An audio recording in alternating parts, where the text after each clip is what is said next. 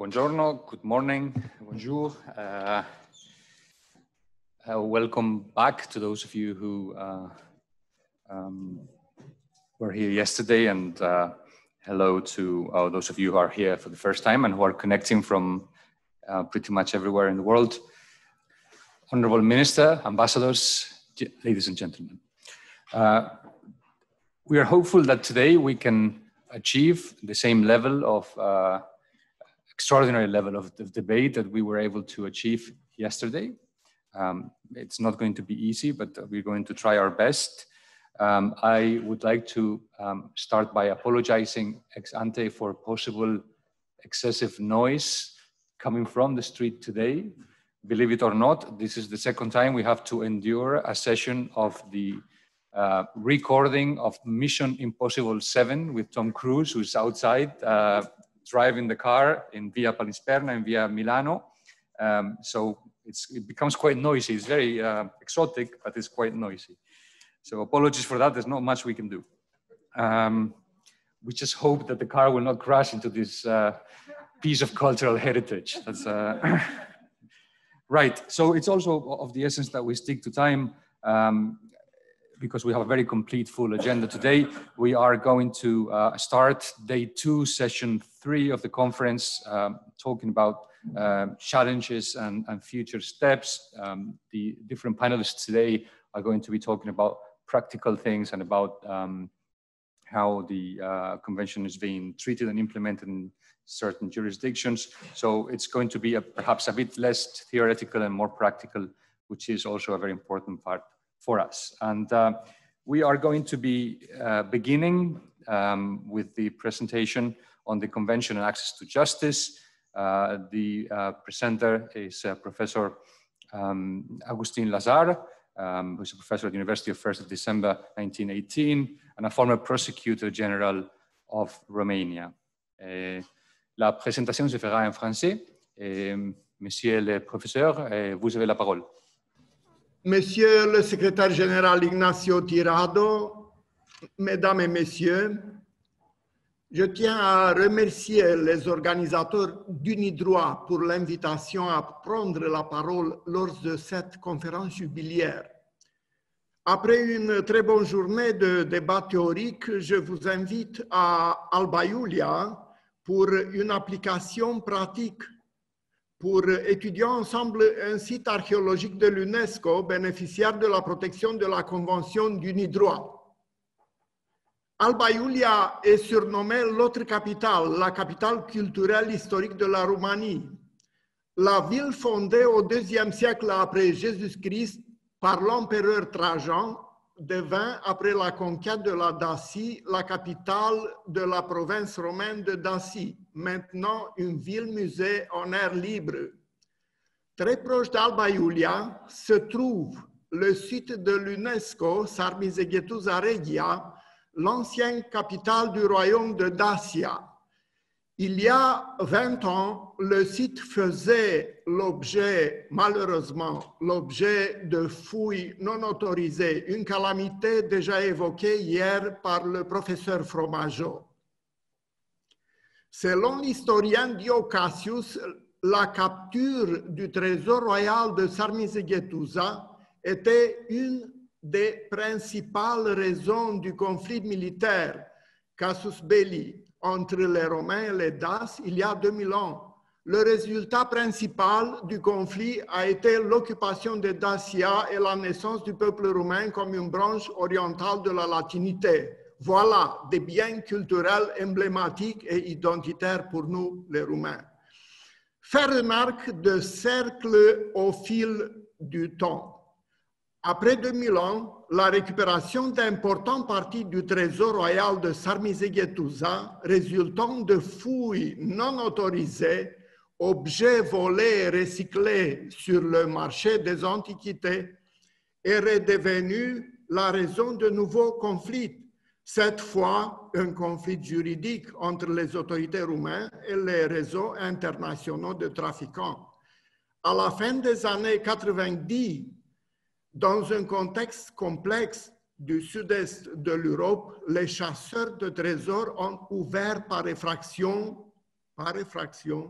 la capsule de l'histoire scellée il y a 2000 ans, causant des dommages considérables au patrimoine culturel.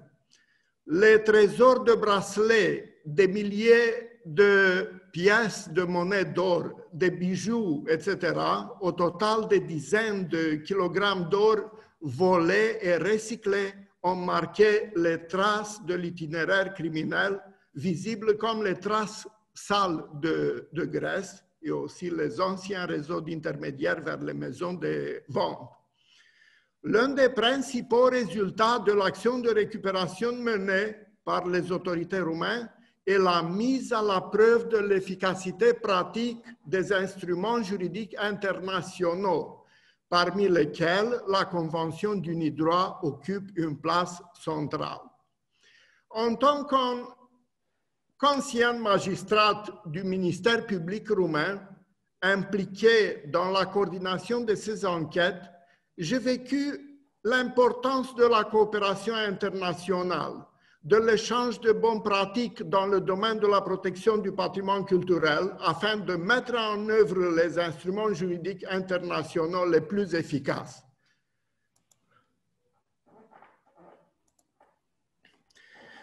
Alors, la Convention d'UNIDROIT a pour but de lutter contre le trafic illicite des biens culturels en modifiant le comportement de l'acheteur. Ça, c'est très important, en obligeant à vérifier la provenance licite de son achat, d'établir un corps minimum de règles juridiques communes aux fins de restitution et de retour des biens culturels entre les États dans le but de la préservation et la protection du patrimoine culturel. L'effet direct de l'instrument, une autre chose importante, c'est l'accès à la justice. Il peut être invoqué directement par des particuliers, ça c'est important. La création d'obligations directement envers les personnes dans les États qui l'ont ratifié. Je vais vous présenter quelque chose qui est très bien connu, le mécanisme de droit civil, pour nous rappeler le mécanisme de droit civil permettant l'accès à la justice, la demande de restitution de biens culturels volés ou de retour de ceux qui ont été exportés illicitement. La Convention stipule dans un article très important, si un bien culturel a été volé, il doit être restitué. Une disposition d'une clarité remarquable, déjà soulignée par M. professeur Renaud hier.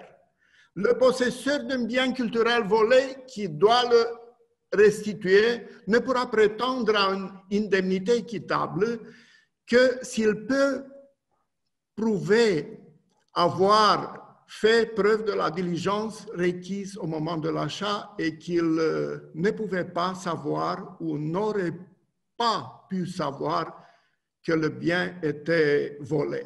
Puis, le cas de biens culturels sortis de leur pays. La charge de la preuve incombe au possesseur qui doit démontrer qu'il ne savait ou n'aurait pas dû raisonnablement savoir au moment de l'acquisition que le bien avait été exporté illicitement. La personne dépossédée peut introduire une demande de restitution de biens culturels volés ou de retour de ceux qui ont été exportés illicitement. Le délai de 3 ans à compter du moment des choses, des détails qui sont très bien connus.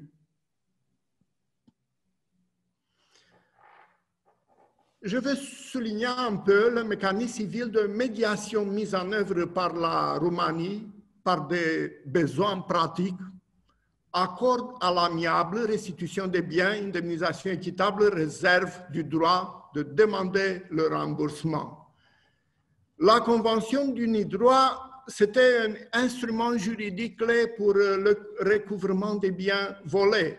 Le ministère de la Culture a reçu de mise en œuvre le mécanisme de médiation rapide et peu coûteuse. Première étape, préservation provisoire des artefacts au bureau d'un expert neutre pour être examiné par des experts. Deuxième, Les commerçants ont soumis par l'avocat une déclaration notariale avec des réponses à un questionnaire détaillé de clarification. Troisième, des documents joints pour prouver les montants d'argent payés pour l'achat, les mesures prises par le titulaire pour vérifier l'origine légale, les circonstances de l'acquisition, s'il savait ou aurait dû raisonnablement savoir que les biens culturels avaient été volés et exportés illégalement. Clarifier les aspects de la bonne foi et la volonté des possesseurs de retourner les artefacts volés, la solution alternative de résolution des litiges était préférable à une action en justice, souvent coûteuse, bien sûr. Le ministère de la Culture a conclu des accords à l'amiable en payant aux possesseurs de bonne foi diligents au moment de la restitution l'indemnisation équitable prévue à l'article 4, le coût résultant des documents et les frais de restitution, de transport d'artefacts, d'avocats ou de notaires.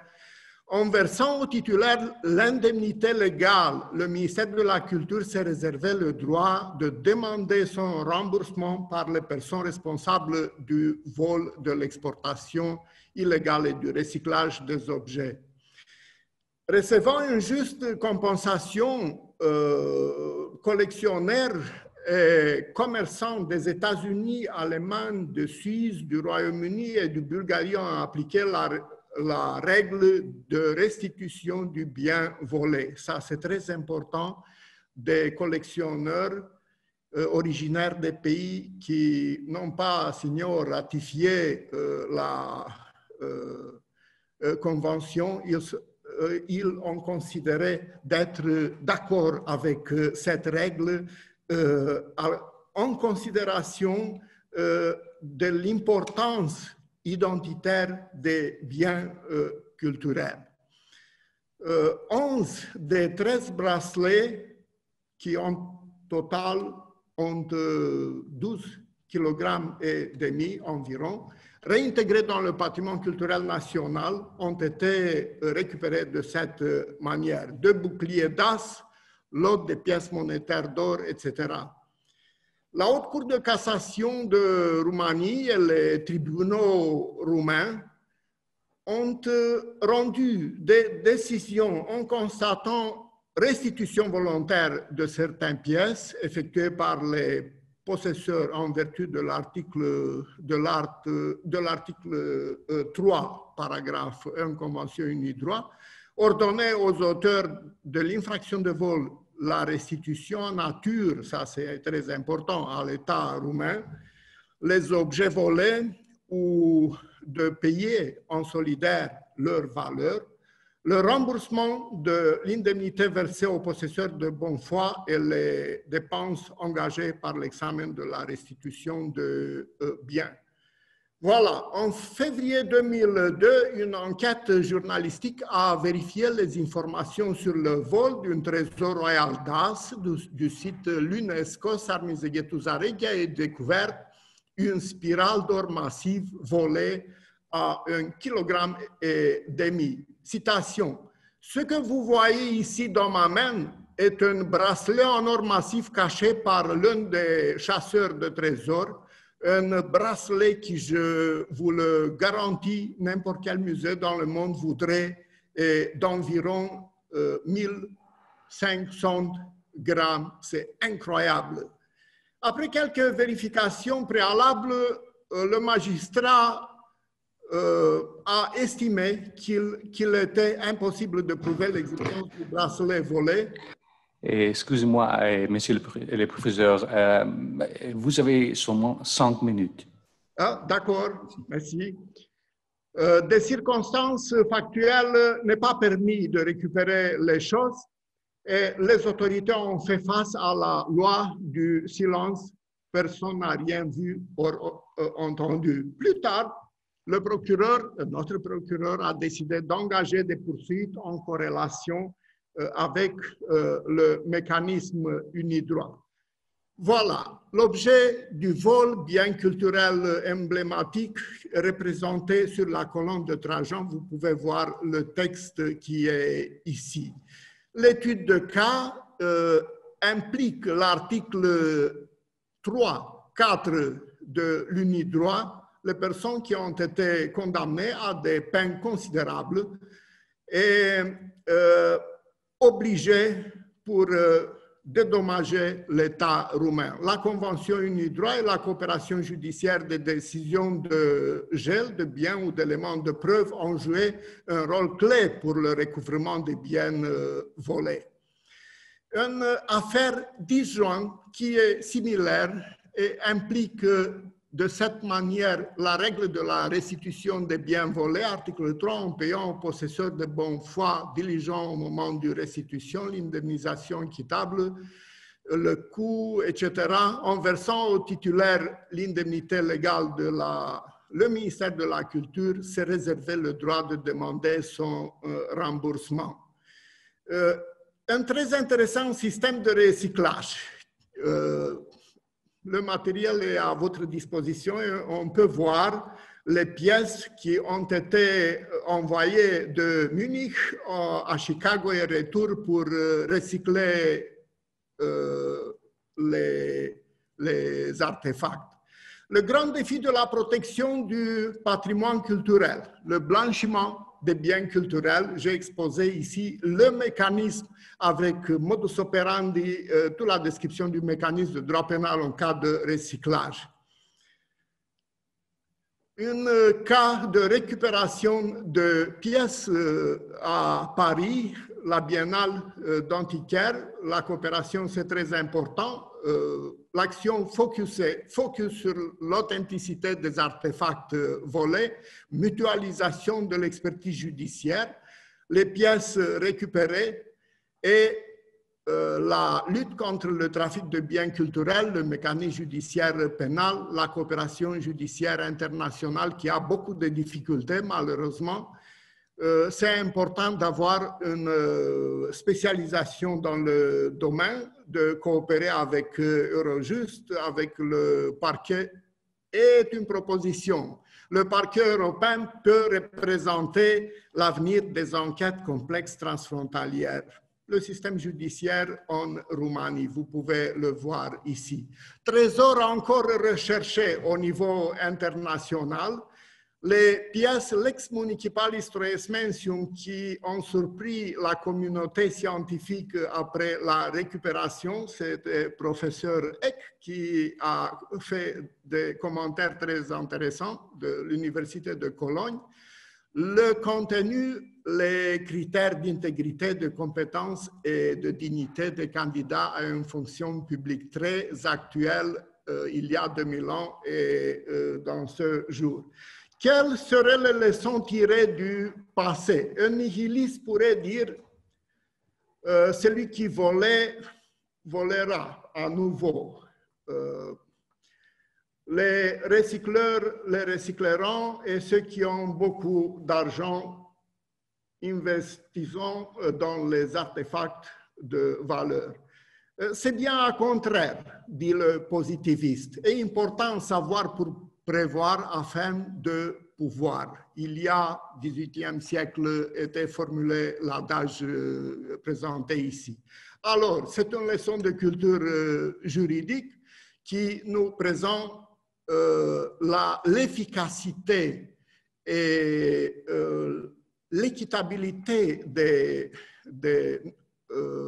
règles d'UNIDROIT, les nouvelles évolutions. Je veux souligner le caractère très rigoureux qui est similaire à une équation mathématique. Ces règles ont sensibilisé les possesseurs de bonne foi qui ont accepté la médiation et la restitution volontaire. Je voudrais souligner, remercier en finale aux experts. C'était une activité très laborieuse d'une grande équipe et les experts qui sont présentés ici, Barbara Depper, Lucia Marinescu, Ioan Piso, Werner Eck, Ernest Oberländer, des centaines de policiers, magistrats, experts et diplomates de Roumanie et de 15 autres États qui ont travaillé pour récupérer les pièces. Et en finale, je voudrais remercier aussi aux documentaristes, producteurs, des documentaires qui ont sensibilisé le public. Par exemple, Dan Dimancescu et Emilia Nicolaescu. Je vous prie, l'assistance technique s'il pourra déclencher le petit vidéo qui va finaliser, illustrer en finale ma présentation, si sera possible pour l'assistance technique.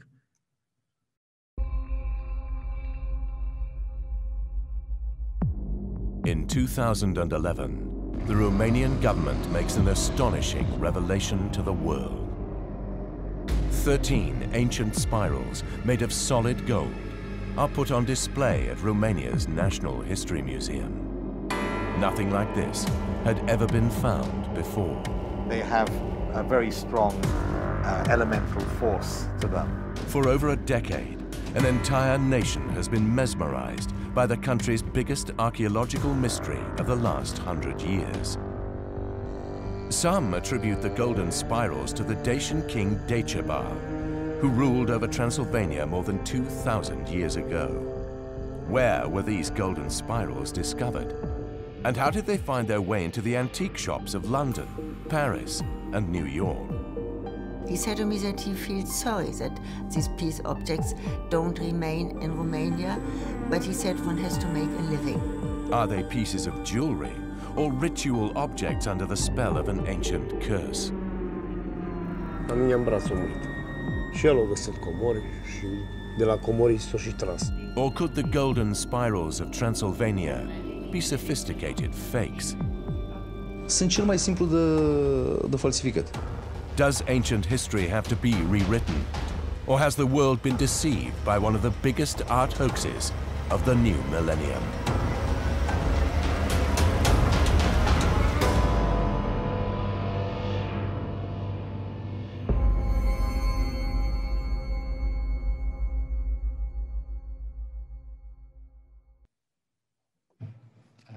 Merci beaucoup, le professeur. Okay, let's move on to the next presentation. Our next speaker, it's a tradition to say of someone that doesn't deserve or need an introduction. Bon, on l'a fait. Excuse me. But this is more clear than ever that the next speaker doesn't need an introduction in this venue. She wears two hats here today, the one of president of UNIDROIT and that of professor of Università del Sacro Cuore de Milano. Professor Maria Chiara Malaguti is going to talk to us about the Convention on Immunity for Seizure. Professor Malaguti, the floor is yours. Okay, thank you, Ignazio, and thank you, Valentina, for the screen. I do wear two hats, but I must say that I was invited to come to the conference before I was appointed president. So it's I would have get this invitation anyhow. So it's not because I'm president that I'm speaking. I try to catch up with the small delay that we already have. As you can see from the screen, I try to address the issue of the relationship between the various domestic laws on immunity from seizure that you have and the UNIDROIT Convention. What is, I mean, the issue is temporary transfer of goods, of cultural goods normally for exhibits.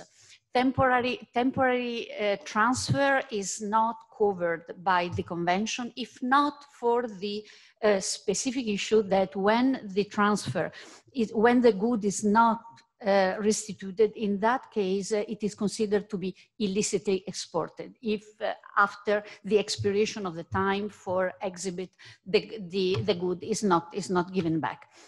So this is the only reference that you have on temporary export, let's say, of the good. But there might be effects on the procedure for the convention and the use and the application of the convention. So these kind of laws can still interfere with the scope and the working of the UNIDROIT Convention. There are quite a number of domestic laws now on this field. It's many of these concerned countries that did not sign the convention, but you do have still some that signed the convention, or at least some countries that have draft bills on the issue. As you can see from my slides, we can, in an extremely broad approximation, see 4 approaches normally. In this presentation, I focus only on the first 2. I leave the second 2, which refer to the direct immunity based on the immunity of states, either by a convention or by customary law. I leave it aside because it is too complex. It has an issue also on jurisdictional immunities, which is something that we might address, which open a number of issues that is better. We have no time to address now. So leaving aside this letter C and D in my slide, which in any event can be addressed for those who are interested in a paper that in a report that in 2013 was issued by CADI. CADI, for those who are not familiar with the international law, is a committee of legal advisors on public international law. Normally they are the coming from states. They issued a report on immunity of state-owned cultural property on loan.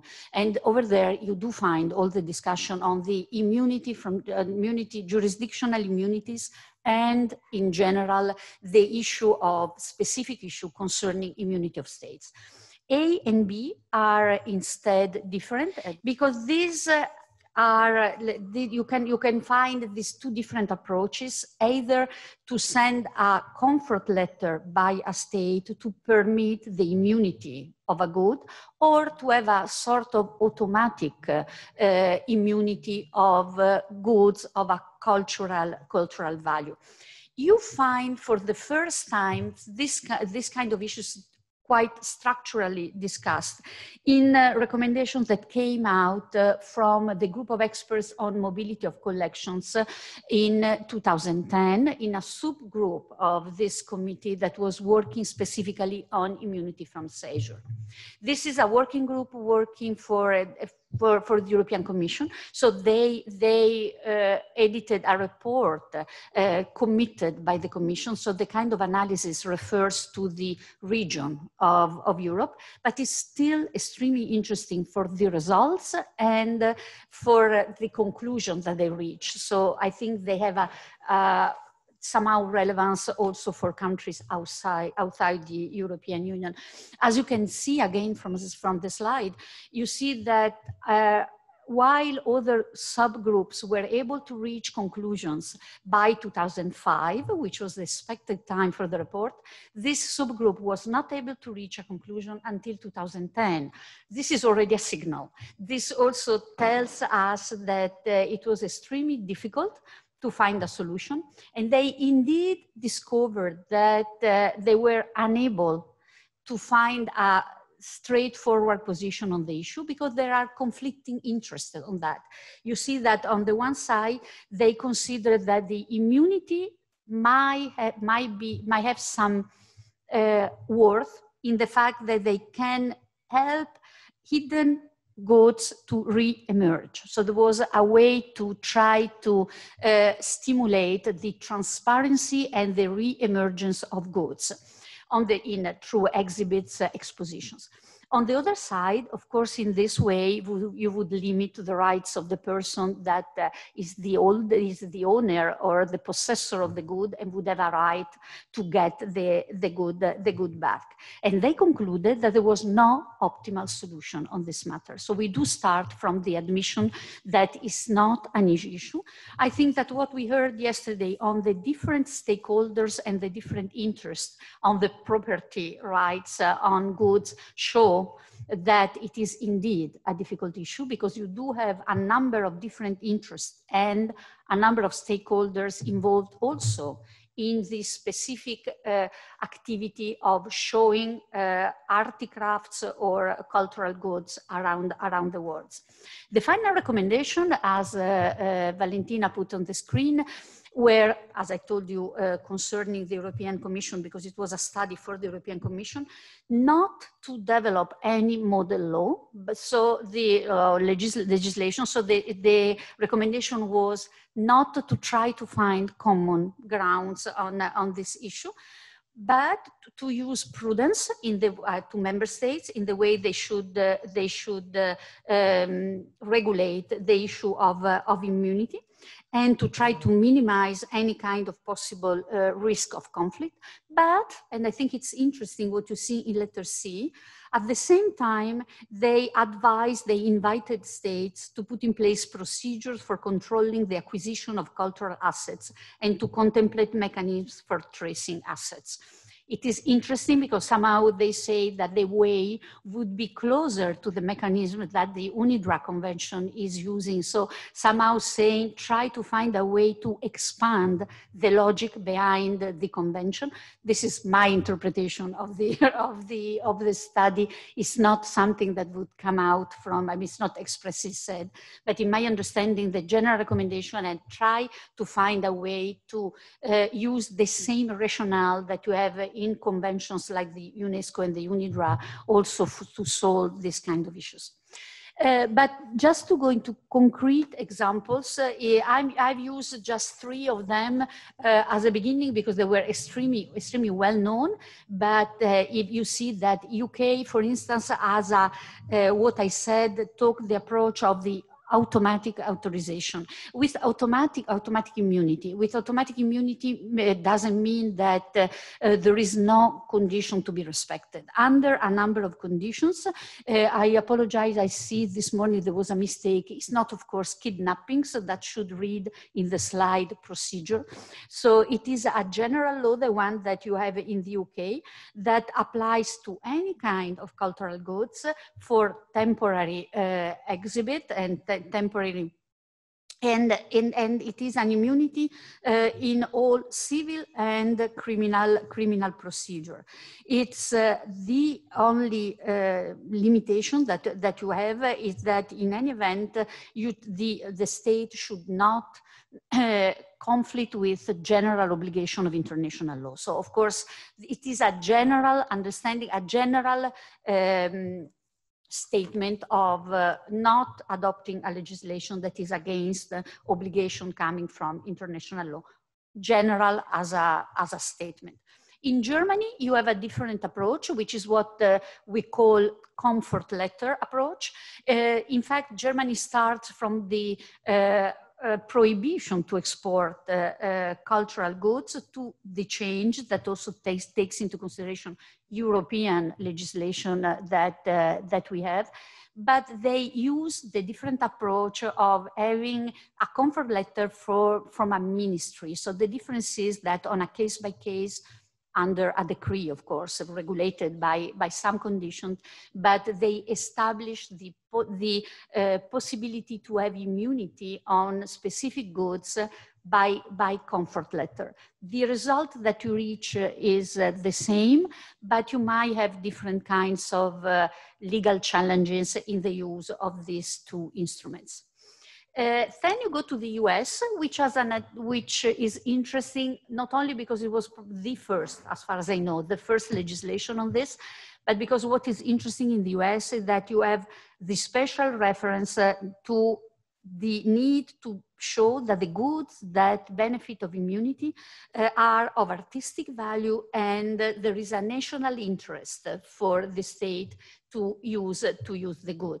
So it is somehow they introduce a specific element of protection of a specific category, and or at least they make it explicit which are the interests that justify the immunity.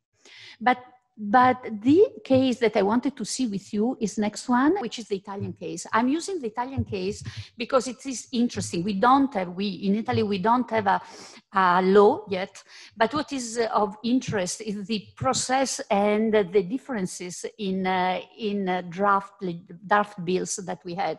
In 2011, 2012, we were close to reach a legislation on this.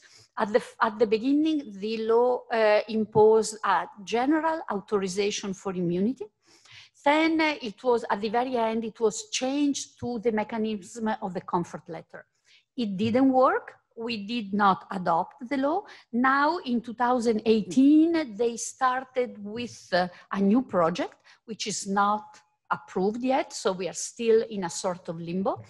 But what is interesting is that in 2018, they took into consideration the kind of issues that had raised in 2011 and 12, including the fact that the former president of UNIDROIT, Professor Mazzoni, went also with Marina Schneider to an audition where they had to explain whether there was any implication on this law on the UNIDROIT Convention. And one of the points that they were making was that it would have been necessary or preferable to have a specific mention of the UNIDROIT Convention, that it could not be enough to have a general reference of respect of international obligations and conventions. And you see in the 2018 draft, the specific mention of exoneration, of exemption of the proceedings and coming from the UNIDROIT Convention from immunity. So if ever this law passes, it passes with a clear understanding that the proceedings under the UNIDROIT Convention are not covered. You don't find this in the other laws that I show you. You don't because the countries I show you were not part to the convention. But in any event, even in other drafts where you have member states that signed the convention, you don't find this specific mention. This is, I think, the most important the most interesting part, which is why the old project got some opposition in the parliamentary commissions. You see that because these are the issues at stake, in my understanding, everywhere. You see that both the Constitutional Commission and the Justice Commission were opposing to some wording of the project. The Constitutional Commission accepted the advice they gave was positive, but upon the condition that the rights of third parties would not be impaired, the rights to go to court, which is not clear to apply. It was a positive advice, but it was unclear what they wanted to mean, saying that, because in fact, any immunity from seizure automatically impairs the rights of third parties. That was even clearer with the Justice Commission, where they clearly said that at least for criminal action, that could not be possible. So the opinion was, in fact, the advice was negative, saying that this kind of provision would limit the rights, at least for criminal proceedings. And then we get to the and again, the Foreign Affairs Commission that was making the same points and was asking for the Foreign Affairs Commission to ask Professor Mazzoni as president of UNIDROIT to see. I'm running already out of time, so I'm just asking you to see what I think is probably the best, one of the best results we have now, which is the legislation in Australia, because what they tried to do was, in my understanding, exactly to try to cope with all the issues jointly. So the issues that are addressed by the international conventions and the issue of immunity from seizures. This attempt to work on the two issues together, which is something that was already advised by the by the MOC committee. They also cover indigenous goods. We know that Australia has many legislation on that. They are pretty advanced on the field. And you do see that they try to put together the issue of protection of goods. They have different, they call it class A, class B of goods.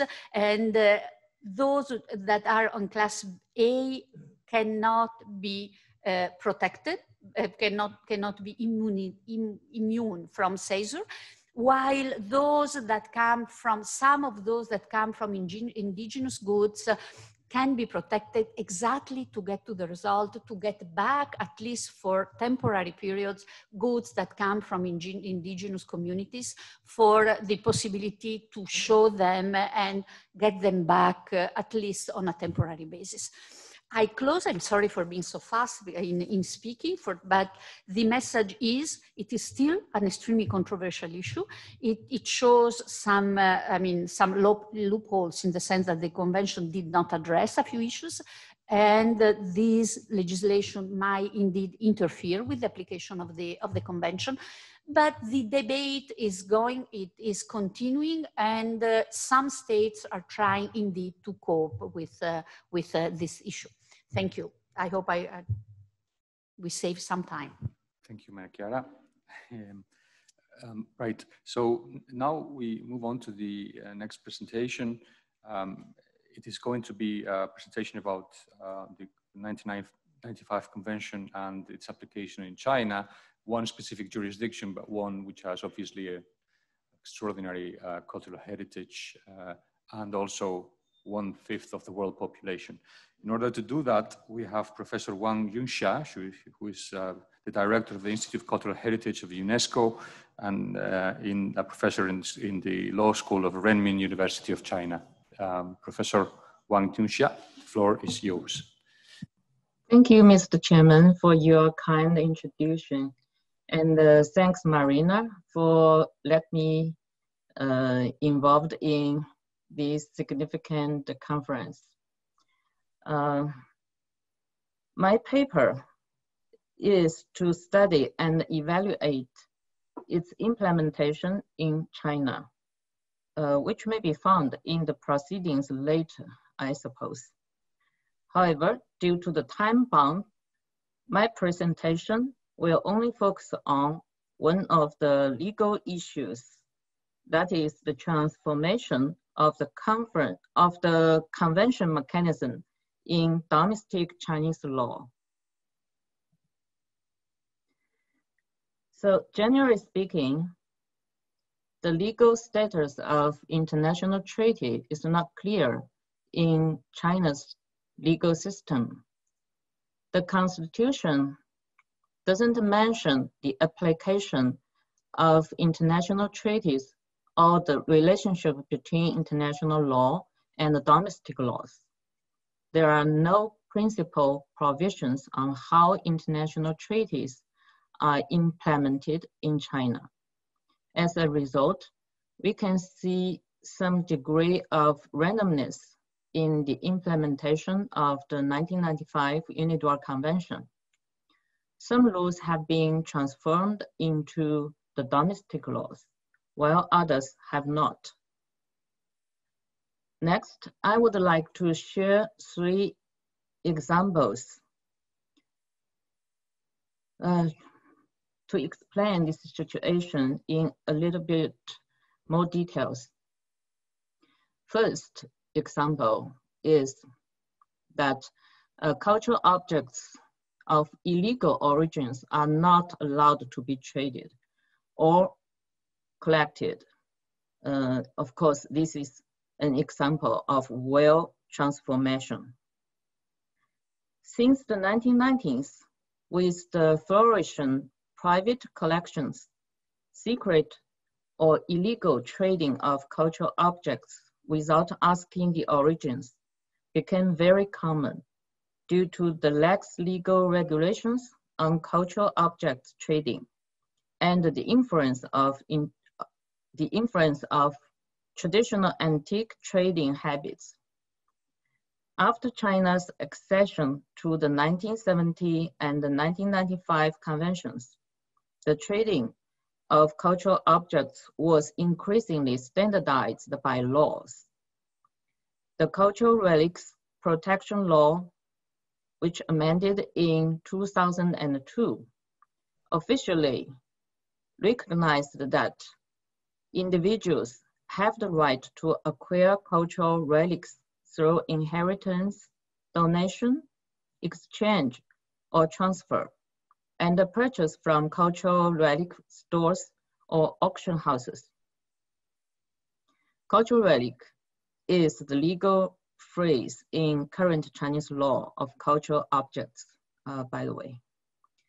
The cultural object franchise is carried out that only those cultural relic stores or auction houses that meet legal requirements strictly approved by cultural heritage administrative authorities are qualified to engage in the transaction of cultural objects. The regulations on the implementation of the Cultural Relics Protection Law requires cultural object operators to record the details of transaction, including origins, prices, and information of purchase, and such records should be kept for at least 75 years. Such a provision is obviously related to the declaration China has made when acceded to the 1995 convention, which states that the claim for the restitution of cultural objects related to monument or archaeological site or public collection should be subject to the 75-year limitation. The transaction records should be kept in accordance with the limitation time so as to provide certain evidence for the restitution claim. In the year of 2016, the measures for the administration of cultural relics auction listed that stolen, illegal, excavated, and smuggled the cultural relics or the cultural relics belonging to China that were plundered in history as one of the 8 categories of objects prohibited from auctioning. This is follow the spirit of the 1917 convention as well as the 1995 convention. The second example is about the rule of bona fide possession. It has not been transformed into Chinese domestic laws. Paragraph 1 of Article 3 of the 1995 Convention clearly stipulates that the possessor of a cultural object which has been stolen shall return it. It means that the Convention does not recognize that anyone can acquire the ownership of a stolen cultural object, no matter he is a bona fide possessor or not, because the stolen cultural object must be returned to its original owner. As pointed by Professor Linda Prout, it is one of the most significant provisions of the Convention because it changes the traditional system of bona fide acquisition in many civil law countries. By balancing of the interests of the original owner and the current possessor, Article 4 provides certain relief for the bona fide possessor that as long as he can prove his due diligence in acquiring the cultural object, he can get reasonable compensation when returning it to the original owner. However, in China's domestic laws, there are no explicit exception of bona fide acquisition for stolen property. On the one hand, either the property law of 2007 or the Civil Code of 2020 includes a provision that lost, drafting, and buried objects should be returned, which excludes these three kinds of properties from the scope of bona fide acquisition. Unfortunately, there is no mentioning whether the stolen property is excluded from the scope of bona fide acquisition. According to the legislative interpretation, this issue should be stipulated by criminal law other than civil law, and the owners of the stolen or robbed properties could recover their properties through judicial procedure. However, as many stolen objects cannot be found in time, they may be traded secretly again and again before the thief was captured. This legal loophole inevitably brings potential dangers to the transaction security. On the other hand, the cultural relics protection law does not concern the issue that whether the ownership of the stolen or illegally sourced cultural relics can be acquired through bona fide possession, let alone the due diligence obligation of the bona fide possessor or the reasonable compensation. Therefore, many stolen cultural objects become gray collections via trading under the table. Due to the fact that bona fide acquisition has not excluded clearly by the laws, they will not be confiscated unless they are found to be involved in criminal laws. They are found to be involved in criminal cases. However, they are not under the legal protection because individuals are not allowed to obtain cultural objects of illegal origins according to the Cultural Relics Protection Law. Therefore, they can only be transferred under the table forever or illegally exported for making a profit. The third example is about the limitation of action. The related Chinese domestic laws are inconsistent with the convention. Article 3 of the 1995 convention provides for two kinds of time limitation of action. One is relative limitation period, which stipulates that any claim for restitution shall be brought within 3 years from the time when the claimant knew the location of the cultural object and the identity of its possessor. The other is absolute time bar, which means in any case, the claim must be made within a period of 50 years. However, a claim for restitution of cultural object forming an integral part of a monument or archaeological site or belonging to a public collection shall not be subject to absolute time bar unless a contracting state declares to follow a time limitation of 75 years. Unfortunately, the provisions on limitation of action in China's domestic laws are not consistent with that of the Convention.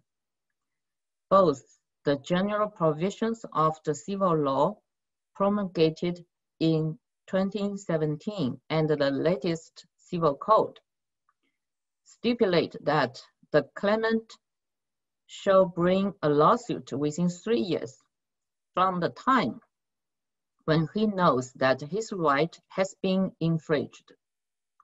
If it has been more than 20 years since his right was infringed, the court will no longer accept his claim. However, if any special law has different provisions, the court will deal with it according to the provisions of that law. Unfortunately, as one of the special laws, the Cultural Relics Protection Law does not concern the issue of limitation of action. Therefore, in China, only the general provisions of civil laws can be applied to the litigation concerning the restitution of cultural objects. It is completely a disadvantage to its original owner. Now I'm going to conclude my presentation. It is the fact that China has made its best efforts to stop illicit trafficking of cultural objects, including to improve its legal instruments to protect its heritage, signed bilateral agreements and MOUs with many member states of 1917 Convention and the 1995 Convention as well. Launched 3 to 6 months nationwide campaigns to fight against the cultural object-related crimes every year since 2009. However, compared to many importing countries, China is not ready to integrate with the convention mechanism completely. Some studies have shown that the convention has had a significant impact on legislations of non-contracting states, including the Netherlands, Switzerland, and Belgium, as well as EU directives and some judicial precedents of the United Kingdom and the United States, as mentioned by many participants yesterday. By contrast, China has not introduced the important rules of the convention into its domestic laws, especially the rules of bona fide possession and the time limitation. The good news is that the Cultural Relics Protection Law is under the process of sweeping amendment. I hope that in the near future, the revised Cultural Relics Protection Law could make some significant changes in these issues. Thank you. Thank you very much, Professor, for sticking exactly to the time. This very, very interesting intervention, which I'm sure will generate some debate as to how a convention which is directly applicable would need to replicate some of its provisions within its domestic law in order to be enforceable, unlike the 1970 convention. So perhaps there could be some debate on this later, but we'll move on to the next presentation. We are taking a twist and a turn and a different approach to the issue that we have gathered here to analyze, which is that of the, in part of the industry. The next speaker, Joanna van der Lande, is chairman of Antiquities Dealers Association of the United Kingdom. And she's going to speak to us about the last 25 years of antiquities trade. The floor is yours. Okay, I'll just share the screen. I would like to thank UNIDROIT and Marina Schneider in particular for inviting me to contribute to this 25th anniversary conference. Not a lawyer, I can contribute a perspective from within the antiquities trade.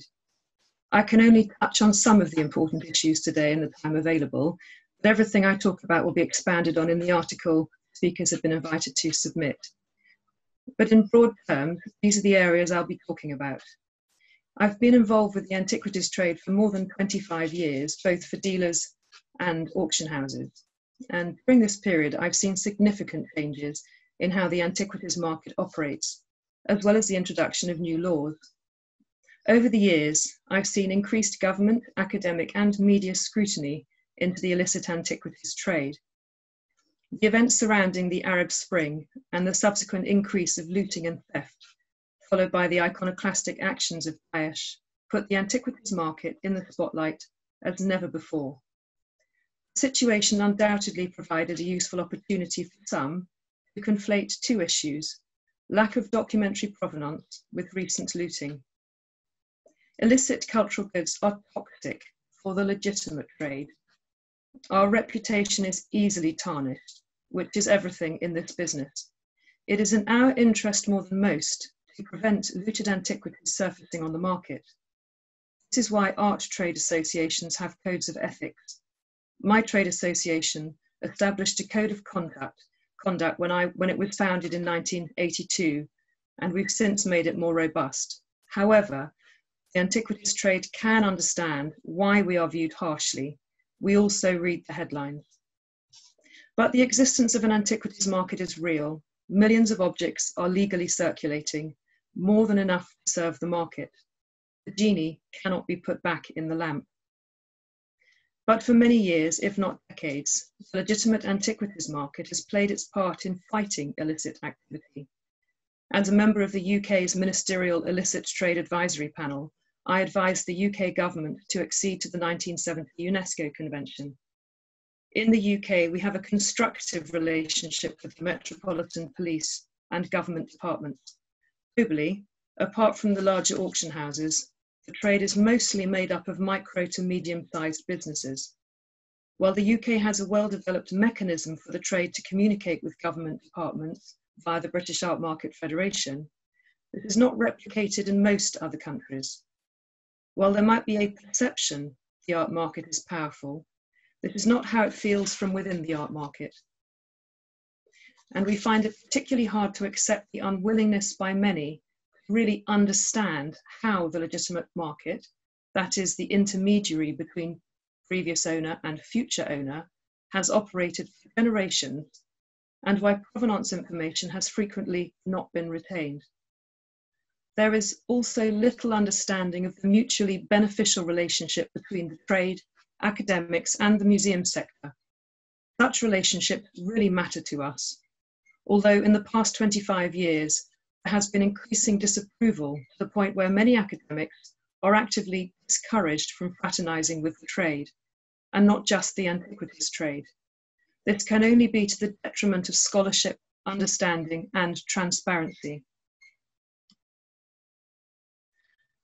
For clarity's sake, I'll briefly touch on definitions, because when I refer to antiquities, I'm talking about archaeological artifacts, excluding coins, from Egypt, Europe, and the Near East, from prehistory until the fall of the Roman Empire to the Byzantine period. While governments, academics, journalists, and bloggers all call all archaeological artifacts antiquities, their definitions do not mirror how the art market operates, and this causes issues with data, perception, and the message doesn't always get through to areas of the art market it needs to. Most data reporting refers to cultural goods, cultural heritage, or cultural property, which contains an even wider array of goods that in no way meet the UNIDROIT or UNESCO definition that it has to be of importance. The term illicit means different things to different people. An object legitimately on the market is often called illicit by some, but with no clear definition of term. It creates the impression the antiquities market is saturated with artifacts which are not legally on the market, which it is not. If the trade talks about provenance, it refers to collecting history. Antiquities have been collected for hundreds of years, with some collections forming the basis of public museums. While if archaeologists talk of provenance, they refer to the exact find spot of an object, something that is rarely known for privately owned antiquities. A lack of evidence of provenance cuts to the heart of the problem for the trade. There are millions of objects in circulation without much or any paperwork. When I started out in my career, provenance was only listed in a catalogue if it had belonged to somebody of some importance, and this applied to relatively few objects on the market.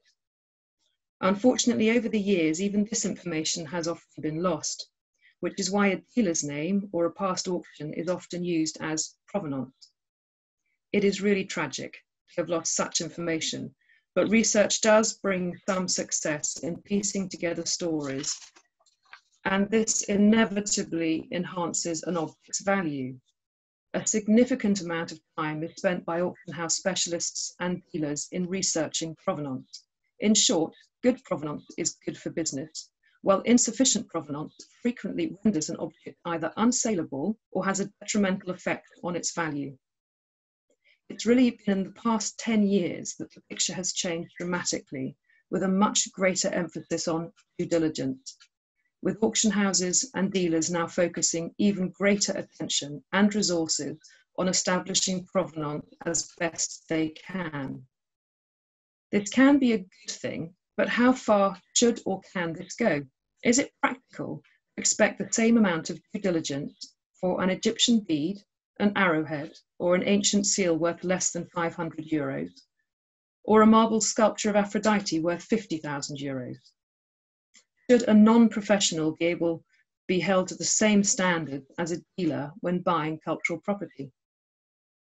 The antiquities trade is not the exclusive domain of the rich, and in fact is one of the areas of the art market where it's possible to buy something ancient for less than 100 euros.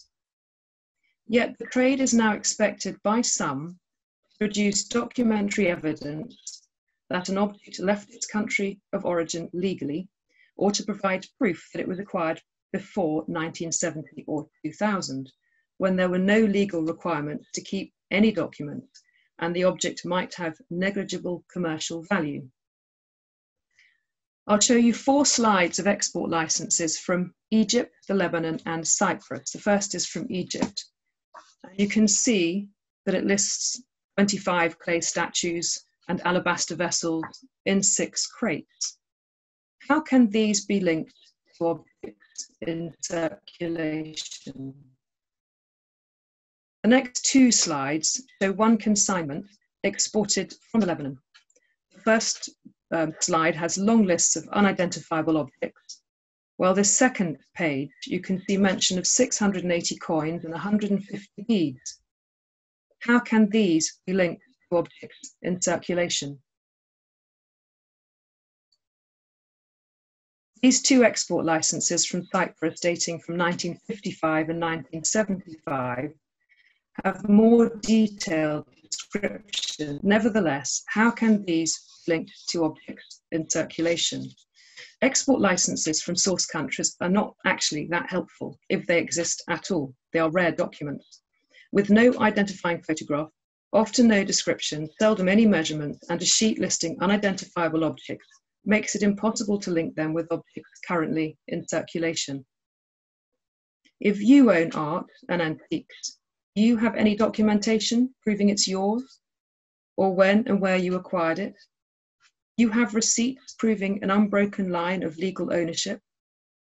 For the millions of antiquities in private collections which have been circulating for decades or centuries, the same issues apply. Ultimately, we want an art market which is transparent about the known provenance, not one where people fear being shamed in the press if the provenance falls short of the expectations of trade critics, but not the law. With the art fairs, auction houses, the internet and social media, the market has never been more open to scrutiny. While many objects are turned down by the antiquities trade if they do not have acceptable provenance, a solution must be found for the millions of orphan objects. These are objects in circulation but without sufficient paperwork, which does not mean they are illegally on the market. On the contrary, for most of them, legal statutes of limitation have long since passed.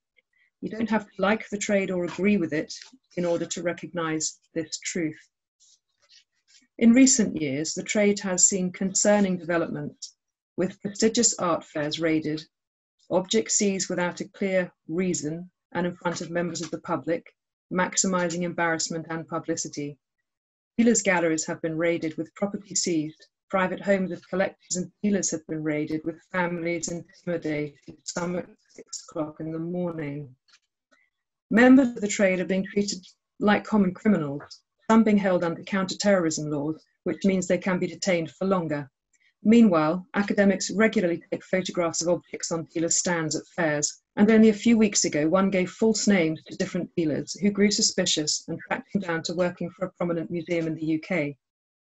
Each of these scenarios has occurred this year in 2020, but they are not a new experience for the trade. We hear of sieges in media headlines, but we are not hearing of convictions or what happens to seized objects that are often quietly returned to the dealer or collector, but by then, the reputational damage has already been done. It is destabilizing and is creating a climate of fear, which could be deliberate. The legitimate antiquities market has changed beyond recognition in the past 25 years and continues to do so. It has been all too easy to condemn how the trade operated in the past century, and with some legitimacy. But the willingness today to link the legitimate trade to funding terror, drug dealing, and the illegal arms trade has been taken too far. There are those who have wanted to see an end to the private ownership of antiquities for years, and then there are those who are working to support a long-standing but ethical trade in antiquities. It is my view that unless the well-scrutinised and legitimate trade is supported and encouraged to flourish, could be two profoundly negative results: driving the market underground, which would make it impossible to police, leading to the loss of a valuable partner in the fight against crime, and secondly, this would not stop polluting or protect cultural heritage. Over the years, a great deal of time and money has been spent on assessing the scope and scale of the illicit trade in cultural property. And while we could argue about the detail, the available data tells us the problem is not as big as is so often reported. RAND, an independent American non-profit global policy think tank, recently published a report which states that figures so often quoted by some journalists and researchers are at odds with their findings. Using open source data, their findings suggest the market for all antiquities, that is both licit and illicit, is at most a few $100 million annually. Their figures are broadly in line with those of other studies conducted by the European Commission and the trade. It therefore cannot be true that the illicit trade is worth hundreds of millions of dollars, let alone billions of dollars. It is often said the illicit antiquities market is second only to the trade in drugs and weapons. Again, this is simply not true. If you take a look at this the World Customs Organization illicit trade report from the last few years, antiquities fall within the category of cultural heritage, a sector which, according to the 2019 report, amounts to just 0.2% of the global illicit trade, which you can see in green on this slide. Cultural heritage includes flora and fauna, works of art, and household goods, with archaeological artifacts forming a tiny fraction of this section, which you can see in this slide here. One of the most grotesque accusations levelled against the trade in recent years is that we are funding terrorist activity. The term blood antiquities has been emotively used along with scores of headlines and research papers telling their readers the illicit antiquities trade is funding terrorists to the tune of hundreds of millions or billions of dollars. In fact, these figures have been discredited by an increasing number of people, including the RAND report. There is in fact minimal evidence of any terrorist funding from the sale of antiquities, as has also been confirmed by 2 studies from the European Commission. While any funding streams for terrorists need to be shut off, responses to the problem must be proportionate. This is why such data matters. There are a myriad of laws already in existence, with yet more on the horizon, including the Anti-Money Laundering Directive. The impact of bringing the art market into the regulated sector should not be underestimated. But these laws must be interpreted correctly and administered with fairness As Professor Raymond Karl puts it, the removal of objects from bona fide owners without due compensation is wrong in law and wrong morally. It also runs counter to UNIDROIT's Article 4, which makes provision for fair compensation under certain circumstances. While the UNIDROIT Convention has not been ratified by major market countries, many of the principles have become a benchmark within new legal frameworks, but without some of the benefits protecting private individuals from claims and the provision of compensation. Other objects, though legally on the market, face the condemnation of trade critics, some whom have publicly stated they seek to destroy the value of an object by publishing articles if it does not have a satisfactory provenance. The same people regularly tip off the police, who are obliged to follow up cases even when there is no clear evidence of wrongdoing. It is creating a perception there is a disproportionate amount of illicit activity within the antiquities market compared with other parts of the market, when antiquities makes up less than 0.5% of the global art and antiques market. There have been many conferences on the illicit trade since 1995, but there has been a tendency to call for more regulation with more restrictions. Yet this is creating a new moral dilemma which affects human and private property rights. We are more than aware there are problems, with some inherited from a previous era and others current and ongoing. But with resources as they are, the focus should be on preventing recently looted objects from entering the market. This is achievable and has the wholehearted support of the legitimate trade. Critical to this, and to build trust and greater transparency, is resolving the status of these orphan antiquities circulating on the market. We want to root out any criminal activity which is spoiling it for the rest of the market and damaging our reputation. But there needs to be a fair and realistic solution for these objects. First and foremost, a clear separation and distinction must be made between objects legally on the market and those which have been recently looted and are obviously illegal, enabling legally circulated objects to be treated without fear of condemnation. Drawing a line in the sand at 2010, perhaps, when the recording of provenance became routine in the trade and before the Arab Spring, would be a realistic date and could help solve the orphan problem. While this might be morally distasteful to many and appear to legitimize past wrongs, and while it might be counterintuitive, I think it is the only way to make meaningful progress. The other issue, of course, is compensation. There have been many returns to source countries, and in the majority of cases, causing considerable financial loss to the owner. Such returns are often not necessary for legal reasons, but have often occurred because the dealer or collector felt it was the right thing to do. But financial loss is not possible for everyone to absorb, and it seems likely to become more of an issue as time passes. So in case a country seeks the return of a cultural object for which the chance of successful legal action has expired, there should be a system of arbitration or mediation to reach agreement to fairly compensate the lawful owner. This would probably be more successful than endless, costly, and often fruitless court cases. You would find the antiquities trade would welcome a resolution to the orphan issue, as well as the issue of compensation. Something radical needs to happen to make a difference so that resources can be focused where they need to be, which is to protect vulnerable cultural heritage in situ and to prevent criminal activity. In conclusion, the influence of UNIDROIT has clearly been far-reaching over the past 25 years, with so much emphasis now on due diligence within the art market. It has been very encouraging to have been invited to contribute to this conference. Ultimately, dealers and collectors are custodians of cultural property. We want it to be looked after. We have more in common with our critics than many might think. There needs to be a renewed and meaningful partnership with the trade. The time has come to remove the trade from the sidelines.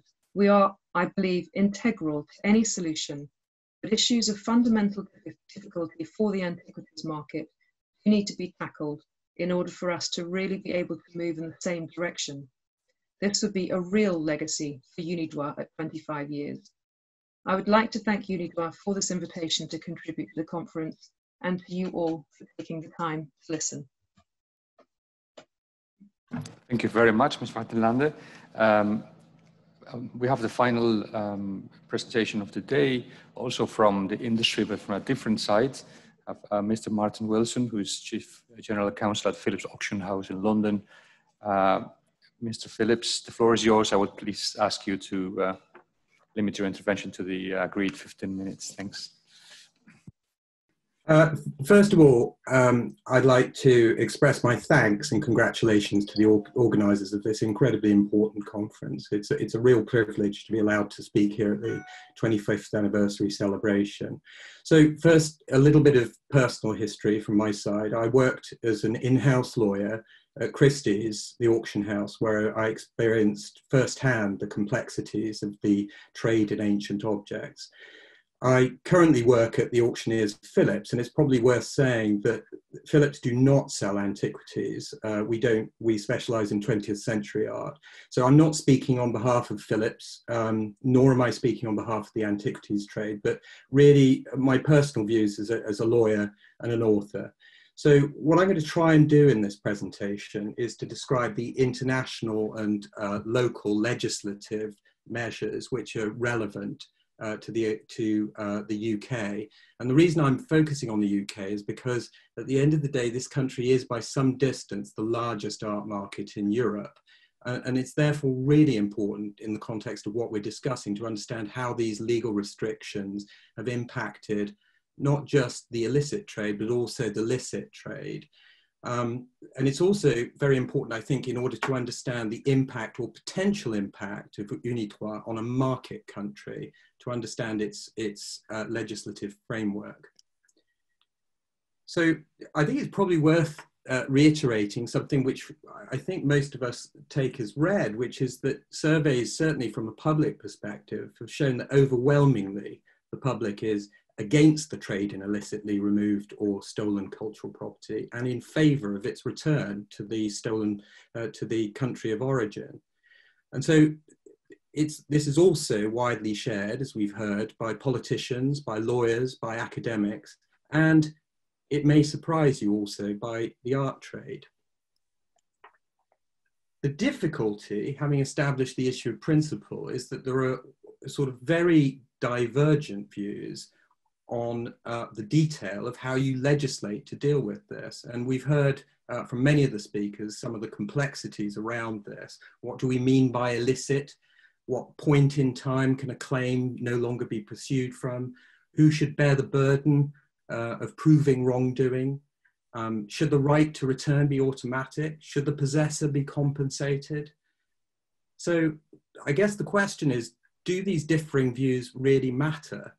And I think these are issues of principle, so shouldn't we be legislating to reflect those principles? Well, yes, it does matter in the context of international law, because for international agreements to work, there has to be a level of consensus. And that, unfortunately, or fortunately, depending on how you look at it, means that any attempt to legislate needs buy-in from both sides of the argument. So let's start very quickly with a speedy journey through the legislation with the piece of legislation that we're probably all most familiar with, which is the 1970 UNESCO Convention. It was a huge achievement. It committed all its signatories to preventative measures to impede the illicit import and export of cultural property, and to put into place measures to return illicit cultural property imported after the entry into force of the convention. But as we also know, to achieve this, UNESCO was also born of some degree of compromise. It didn't apply to objects which had been trafficked before 1970. It left it to signatory countries to decide how and when to implement their local measures. And it wasn't able to incorporate a provision requiring countries to prohibit the import of objects without an export license. So some were critical of the extent of compromise that was required in order to get the UNESCO Convention across the line. But it was extremely successful in terms of its broad appeal. Some 129 member states, including market countries, and when I say market countries, I'm talking about the large market countries, were able to sign up to its provisions. And in doing so, this was the first really crucial milestone in the fight against the illicit trade. That was, of course, followed by UNIDROIT in 1995, which was equally important and a necessary next step in building upon the success of the UNESCO Convention. UNIDROIT sought in particular to address some of the concerns that UNESCO didn't go far enough. It introduced some new concepts which would make it easier and more straightforward to recover illicitly removed cultural property. Chief amongst these, which we've heard, and I won't go into detail on them again, were the automatic rights to restitution, to some extent a reversal of the burden of proof, a right to compensation where the possessor was able to show good faith and due diligence. So UNIDROIT was seen really as less of a compromise than UNESCO 1970 and a necessary next building block. It was very favourably received as a further step in the right direction by campaigners for stronger rights of restitution. An obstacle, however, was and still remains that the countries with large art markets, including the UK, felt that some of the provisions in UNIDROIT were inconsistent with their legal norms and ultimately felt unable to sign up to the convention. Now, whether one agrees with that or not, this has meant that UNIDROIT's influence with large art markets like the UK remains limited. However, it does have influence, even if not in a legislative format, in many of the principles that it has brought forward. The 2014 EU directive was introduced to provide a procedure for the return of cultural property within the EU. And this directive applies automatically to all EU member states and requires them to cooperate in the return of qualifying objects. It's probably worth mentioning, certainly from my experience, that in the UK, this process is surprisingly rarely invoked by countries seeking the return of cultural property from the UK. So I'm now going to turn to UK legislation, which has been specifically enacted to counter the illicit trade in cultural property. Surprisingly, until 2003, there was no legislation in place in the UK specifically aimed at trading in or handling illicit cultural property. Any prosecution up until that point had relied upon the general criminal law of theft and handling stolen goods. I say surprising because in 1970, the UK had signed up to the UNESCO Convention committing to introduce legislation to return illicit cultural property. However, this was largely rectified between 2003 and 2016, when prompted in most cases by the terrible events in the Middle East, the UK government introduced 4 laws criminalising the handling of illicit cultural property, including laws implementing the commitments made 33 years earlier in the UNESCO Convention and, incredibly, 63 years earlier in the Hague Convention on protecting cultural property in armed conflicts.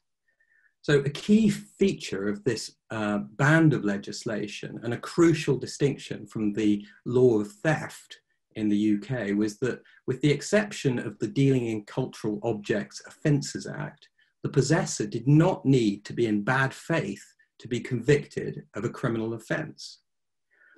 It was sufficient that he was negligent or failed to appreciate the importance of factors indicating that an item was of illicit origin.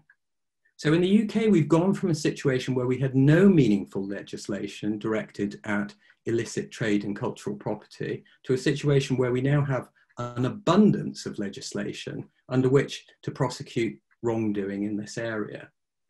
And most importantly, the threshold for a conviction is now extremely low. Criminal convictions can be secured under most of this legislation without the possessor being in bad faith.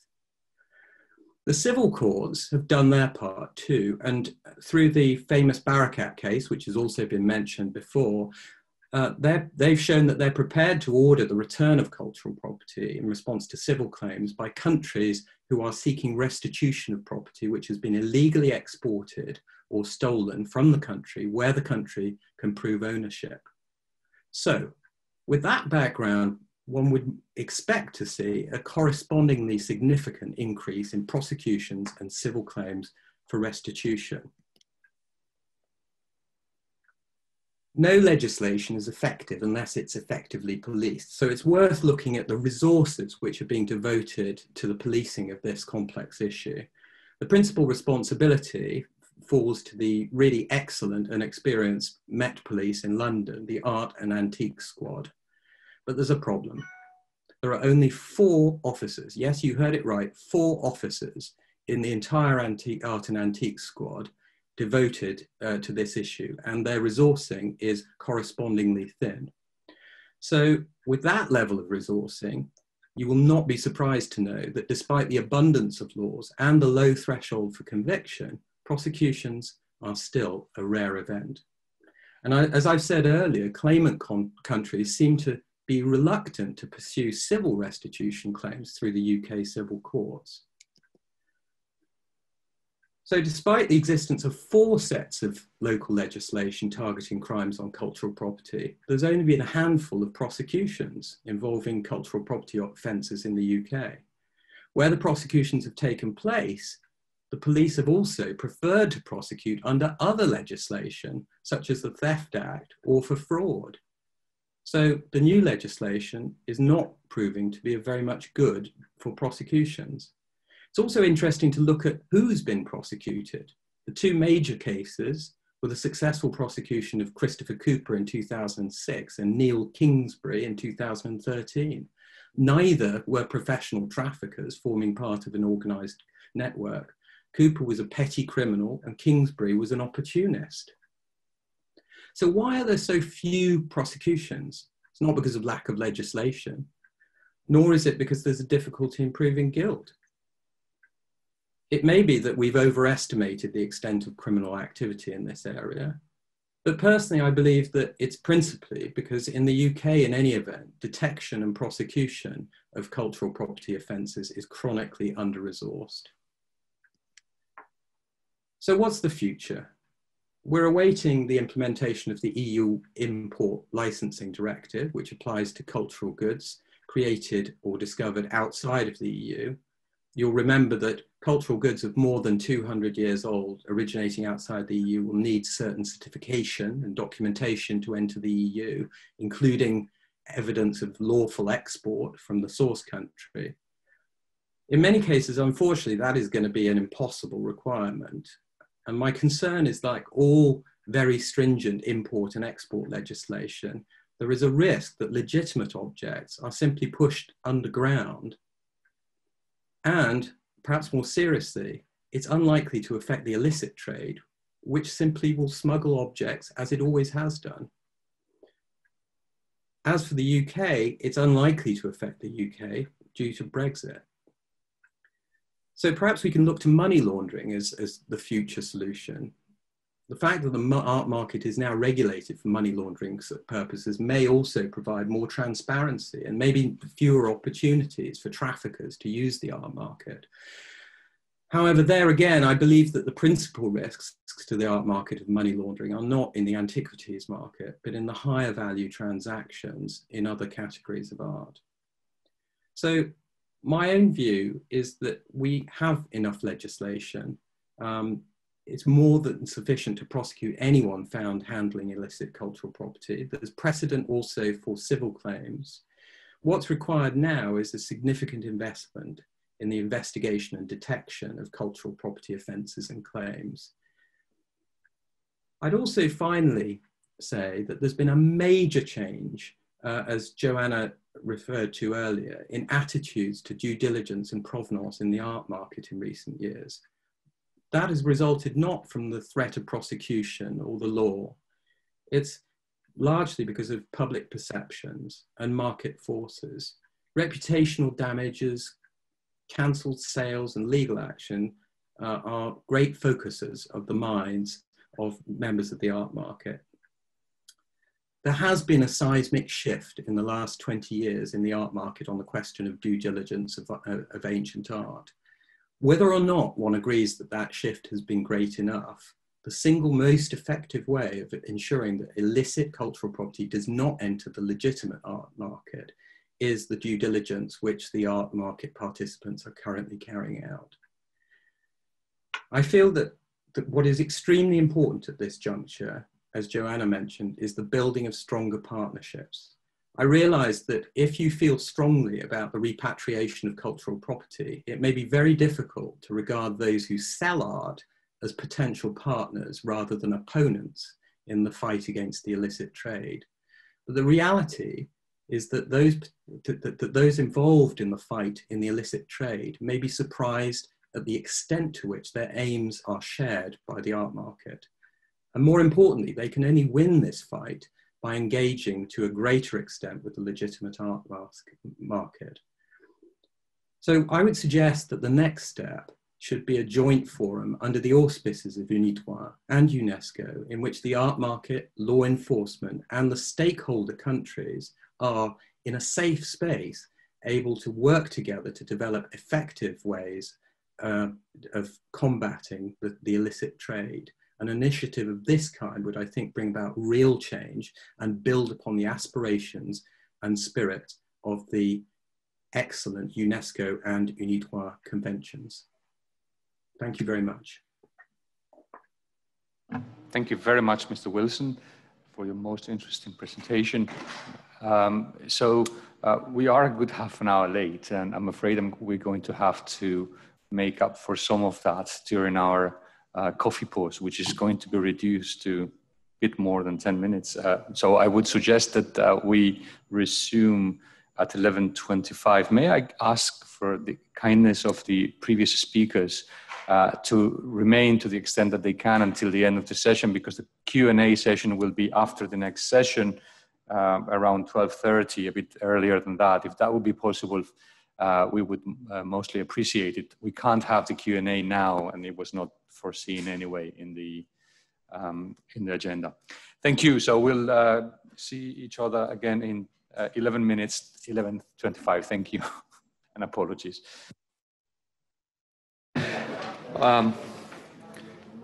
So in the interest of time, let's crack on this last session or part of the session of the conference. This last part is going to start with the presentation from Linda Albertson, Chief Executive Officer of the Association of Research into Crimes Against Art, ARCA, and it's going to be on the convention and the role of civil society. Ms. Albertson, the floor is yours. Thank you. Thank you very much. I'd like to thank UNIDROIT for inviting ARCA to come. I'm going to keep my thanks short because I want to make sure I use all the minutes if that's possible. Marina kindly asked me back several months ago now to speak about civil society or civil society organizations and their interface with the UNIDROIT Convention. So I'm going to try and pick upon some of the things that we've already talked about previously, but also look at it from an outsider's perspective, because we are not looking at the instruments themselves in the way lawyers would, but more as an outsider observer. And so we have a slightly different perspective in some cases. Earlier, Dr. Gerstenblatt presented this particular commodities pyramid slide, and I'm going to stick with pyramids a lot in this presentation because I'm going to use the country of Egypt as an example as it relates to some of the work that we do and civil society organizations in general. So we were shown previously a looting pyramid scheme, basically looking at antiquities as a commodity. And that's an important word, and it's a charged word, but I think it's an acceptable word because in some cases, these antiquities, when they're trafficked illicitly are basically commodities. And then we'll look at, when we talk about the 1970s convention, which everybody has emphasized in these previous presentations as a starting point, it too was the base of a pyramid. Okay, so 1970s was a start. The next slide again, I'm going to go kind of fast on these first ones. Then we have the 1995, which kind of built upon 1970, again, forming an infrastructure that is there in place as a guide map that can be used and we recommend wholeheartedly should be ratified by member states. Go on to the next slide. Now we look at how civil society fits into our own pyramid. So we have the state actors, we have the market, which we just had 2 representatives from market organizations, which represent, you know, the buying public in this particular circumstance. And then we have civil service or civil society groups that are mobilized for a lot of different reasons, for passion, for academic research, as advisories to public authorities.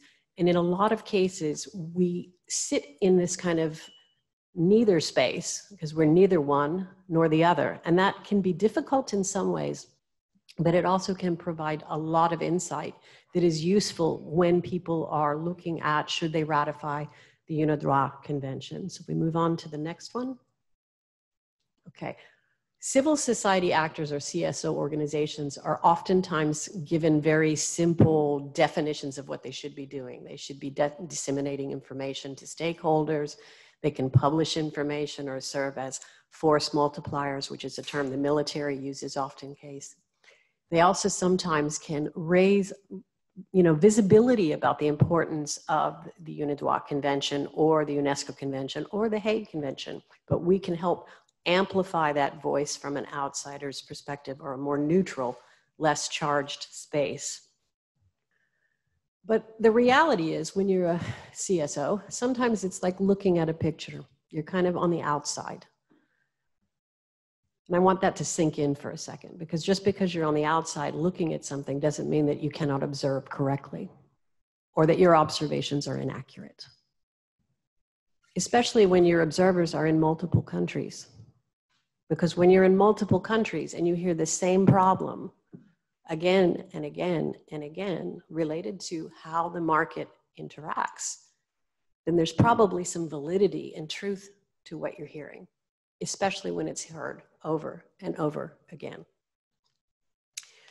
But where we fit, we have those nice previous statements about what we should be doing. Should we be a force multiplier? Can we promote information? But oftentimes people in CSO organizations are kind of put on this type of an access. We can either stay on the sideline, as you saw with that first picture in the museum, just looking at what's happening from the outside, or we can be an active player, just as we are today, you know, when we're invited by UNIDROIT to come and speak on these issues. And in between those 2 axes, we can either be confrontational and aggressive and disruptive, or we can be cooperative and we can help. We can help law enforcement. We can help the market to understand that there are some issues that need to be addressed. It all depends on which place on that axis you choose to work, or any CSO chooses to work. My organization works on the cooperative side. We don't want to impede law enforcement investigations. We want to facilitate law enforcement investigations. We want to facilitate restitutions on a voluntary basis if that is, you know, an acceptable alternative. But we want to be a player. We don't just want to be an observer. So how we set that tone? We need to have a collaborative relationship with people. And ARCA works really hard to do that on an international level. So we facilitate investigations where we can. We try not to be antagonistic, but when I say not be antagonistic, that doesn't mean that I candy coat my words. And anybody that knows me knows that I'm pretty frankly frank-spoken. I come from the South. We can be polite, but we are direct. How we can build capacity in the normal ways of echoing the organization. So this is an example of just, you know, a public service announcement that we made announcing the ratification of Syria's signing of the UNIDROIT Convention through our blog. So we present these kind of like public service announcements that we hope kind of engage the public and involve people in this very critical work that UNIDROIT is doing. More concentrated documentation that we do to build capacity. We produce an annual Journal of Art Crime 2 times per year, highlighting academic articles, highlighting research, highlighting trafficking investigation cases, and people can access those on an academic level in most major public libraries. We also participated in the formation of the Palgrave Handbook on Art Crime, and now a new release from New Zealand that will come out on provenance research. We can also work in capacity building environments and exchanges. So, we can work with the International Observatory at ECOM. Now there's the new platform for Nature within the EU. We could advise them as well. And those are very pertinent organizations that look to build capacities across transnational borders. Or sometimes we can do training themselves, and that's something that CSOs are often tasked with. And Marina was part of this training with us, with ARCA and ICOM, as well as it was sponsored by UNESCO in Beirut. It was for 6 country members to provide training on illicit trafficking, issues related to customs. The UNIDROIT Convention was highlighted by Maria Schneider, and we spoke also with law enforcement investigators and customs authorities investigators to help teach people within at-risk states what can be done on a judicial basis, what cannot be done, or what can be done on an academic level to help facilitate this discussion. If we go on to the next slide. Those kinds of conversations are super important. This is just an example of the different members from the different countries that were there. So we had Syria, we had Jordan, we had Lebanon, we had Turkey. It was an opportunity to go through some exercises about just what a customs officer goes through when they try to look at objects as they come into the country. And this was a training program on a very short basis that was 1 week in duration. And we also do a 220-hour training, usually in the summer when there's not COVID. We also help identify objects within the market. And the object you see here is from the 2018 TEFAF in Maastricht in the Netherlands. So sometimes, because we are an outside observer, we have access to lots of different groups. So if you can move on to the next slide. I was at TEFAF. I was speaking with Vijay Kumar, who is from another CSO called the India Pride Project. We were exchanging information about an object I identified at a dealer's stand. Vijay's in Singapore. He quickly contacted people in India who provided us with a matching document, which is the document you see in the upper right-hand corner, of an object that was stolen in 1961. So in 1961, there's not a whole lot you can do in the Netherlands, given their current laws. It's beyond the UNESCO Convention. It's beyond the UNIDROIT Convention. It is also beyond most databases, because in 1961, when the theft occurred, was what, 8 years, I think, sir, before the Carabinieri was formed? Okay.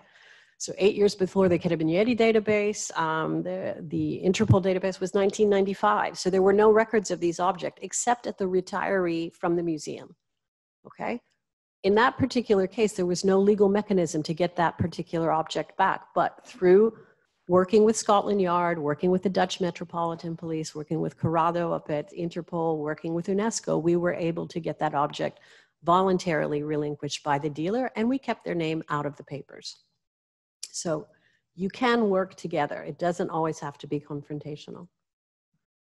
This is another example. This is a piece that is now here in Rome at the Monte Martini Gallery at the moment. This is a restitution piece that didn't come home quite the way we wanted it to. ARCA worked with the fashion and jewelry company Bulgari to purchase this object. And it's not something we like to do, but sometimes it's the only way to get an object back. This passed through a UK dealer's hands, who was known to deal with 2 illicit trafficking dealers that were based in Italy. And as you see in the upper left-hand corner is the only documentation for this particular object with the auction house that had the lot up for sale. And it refers to an octarion, which is, yeah, it could be an antefix, but it's not clearly this particular antefix. So as the previous speakers mentioned, sometimes the documentation is quite vague. And when it's quite vague, that doesn't mean that the market is not using that quite vague documentation. There were 2 pieces of paper with this object. The one you see above, which is an inventory sheet, and a redacted price list that just stated antefix. That was all Christie's had. But unfortunately, We had to buy it to get it back. Okay, I'm going to keep my conversation short, but if we could play this like 1-minute video, and then I'm going to refer back to the pyramid we saw in the beginning. This is a video of a trafficker in Egypt, and this is an object that is for sale.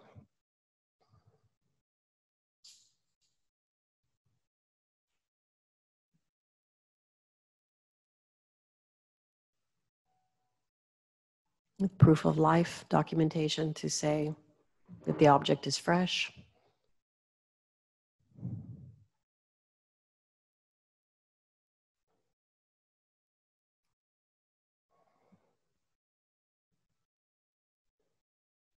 An object very similar to this one was seized at Brafa this year, not this one.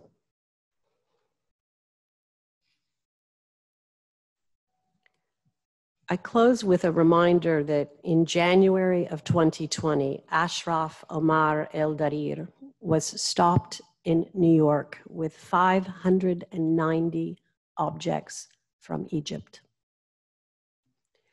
Since that time, we have identified 21 groups of El Darir provenanced objects circulating in the market from multiple ancient art dealers who accepted the false provenances supplied by this particular trafficker.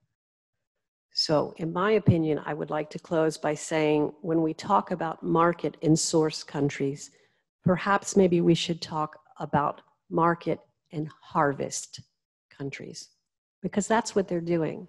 They're harvesting a finite amount, illicit traffickers, not necessarily licit dealers that are abiding by the rules and legislation, but they're harvesting the cultural heritage of countries, and they're taking that heritage away. And it's not like grapes harvested in Italy that are replanted every year. There's a finite number of pieces of ancient art in Egypt. So when you think of these pyramids, please remember, these are people's cultural heritage, and they need a voice in this discussion as well. Thank you. Thank you very much for your excellent presentation. Now the floor goes to someone who really needs no presentation. Marina Schneider, Principal Legal Officer here and the heart of the soul of the convention. The floor is yours, Marina. Merci, Monsieur le Secrétaire Général.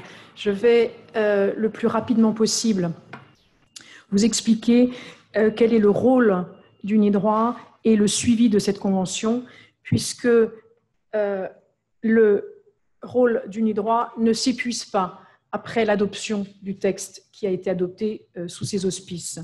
Je commencerai par dire qu'UNIDROIT n'est pas le dépositaire de cette convention.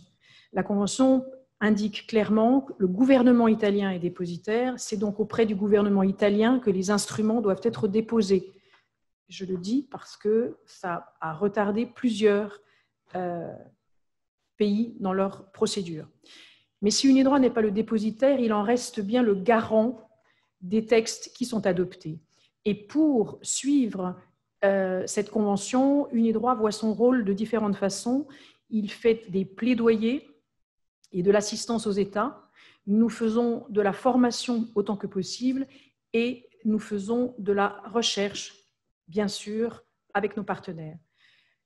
Plaidoyer auprès des sur le plan politique, évidemment, nous participons avec nos partenaires, comme vous le voyez, nous essayons de faire connaître cette convention le plus possible.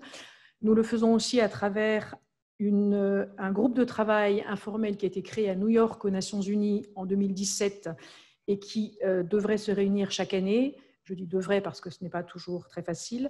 Ce groupe de travail est coordonné directement par UNIDROIT et par son secrétaire général et il se nourrit du projet académique dont nous avons parlé hier et sur lequel je vais revenir dans un instant.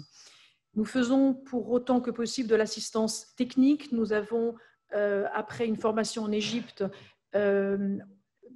travaillé avec le gouvernement égyptien. Un groupe de travail interministériel a été créé.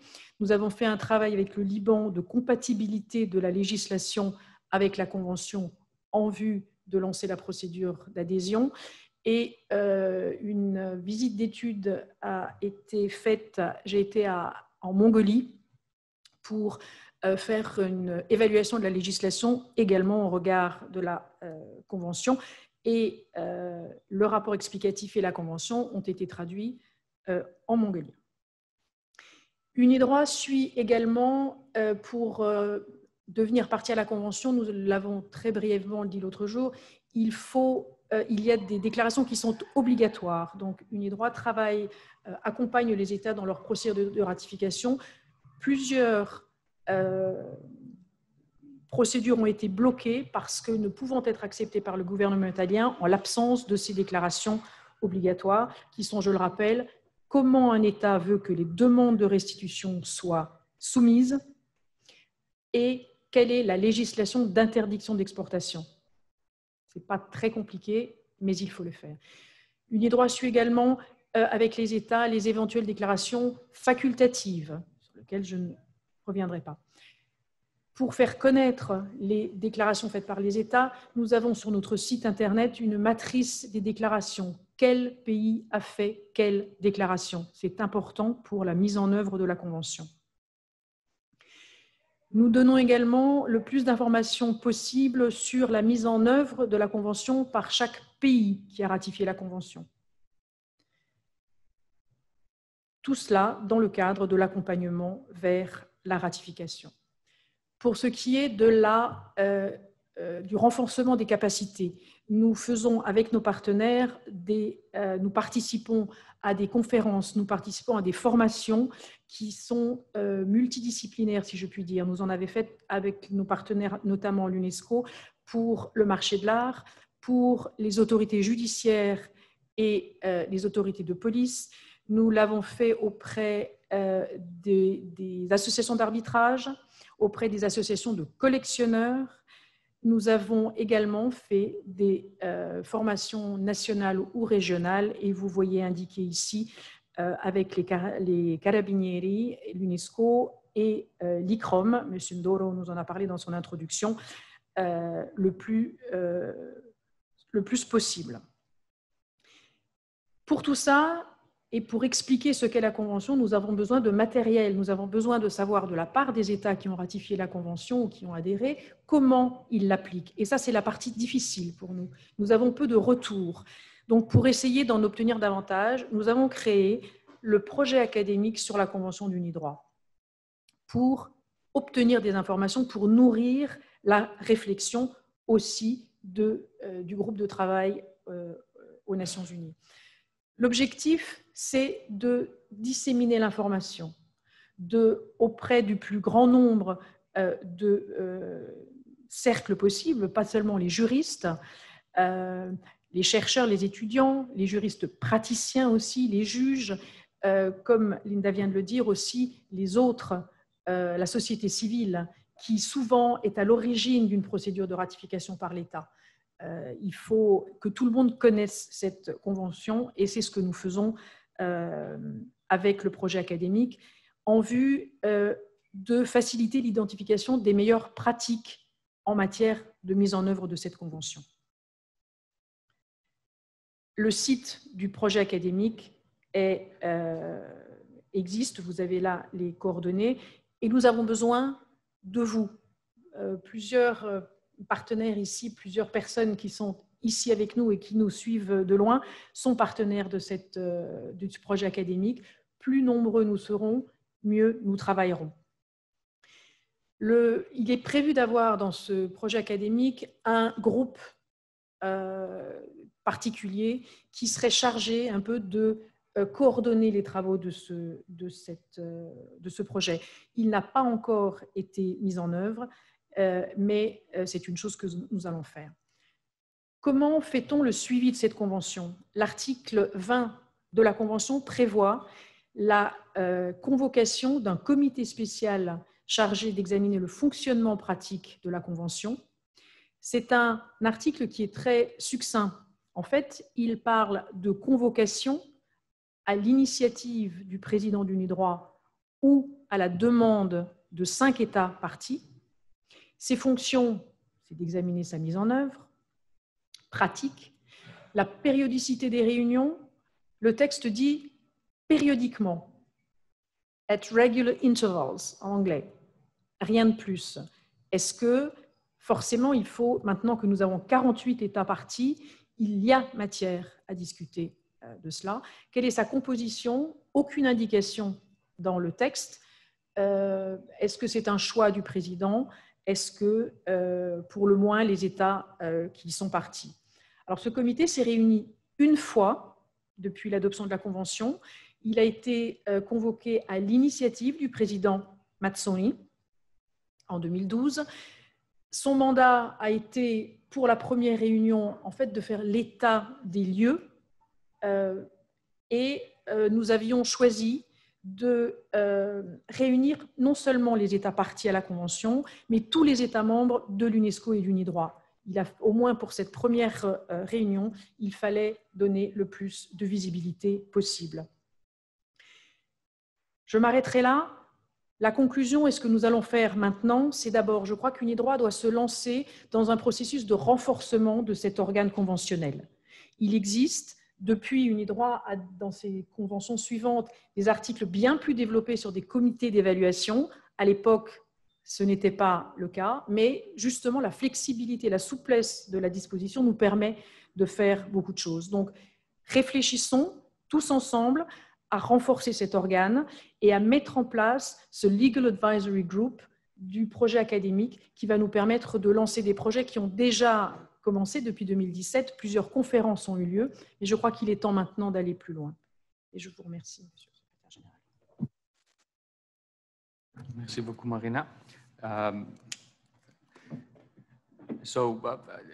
falls on me to be a bit more vulgar in this glamorous context, but one of the things that we need, apart from support and participation, is financing. And the convention, the 95 Convention Academic Project could indeed benefit from some help in terms of seeking finance for specific projects generally.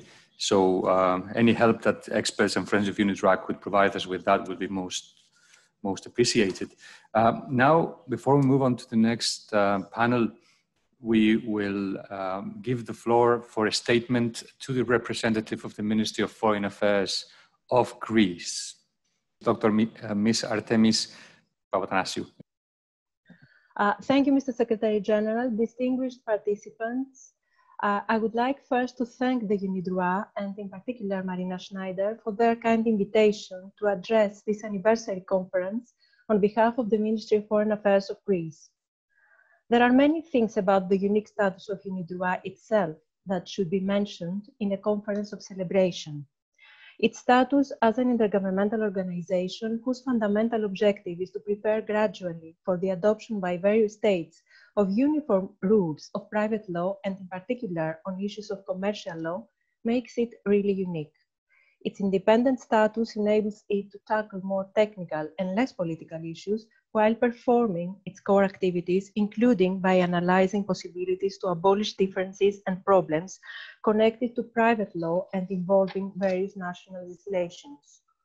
Last but not least, UNIDROIT has over the years prepared over 70 studies and drafts, many of which have resulted in international instruments of primary importance, including international conventions, model laws, principles, legal and contractual guides.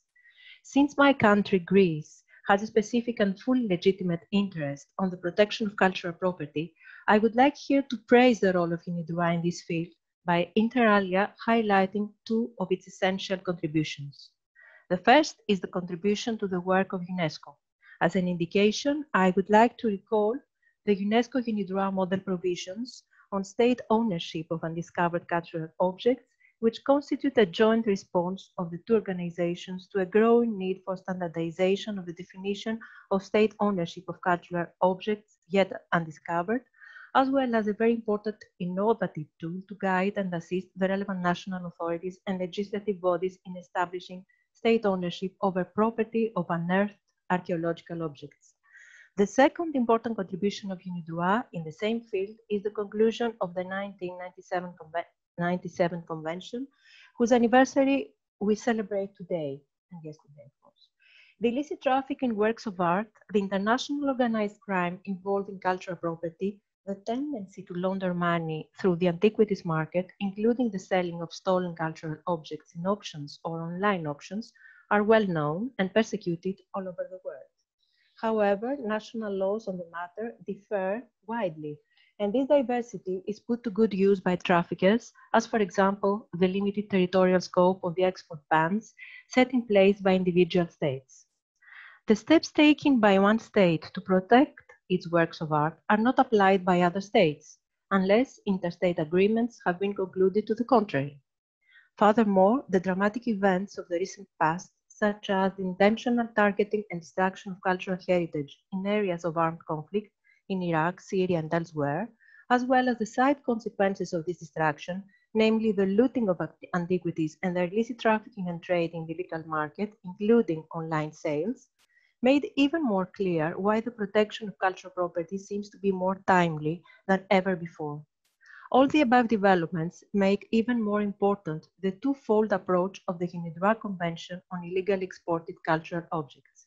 Because, in the first place, this convention seeks to deal with the technical problems resulting from differences among national rules, and in the second place, it is intended to contribute to the fight against the increase in illicit trafficking in cultural objects and to show practically how the national relevant legislation may be adapted to.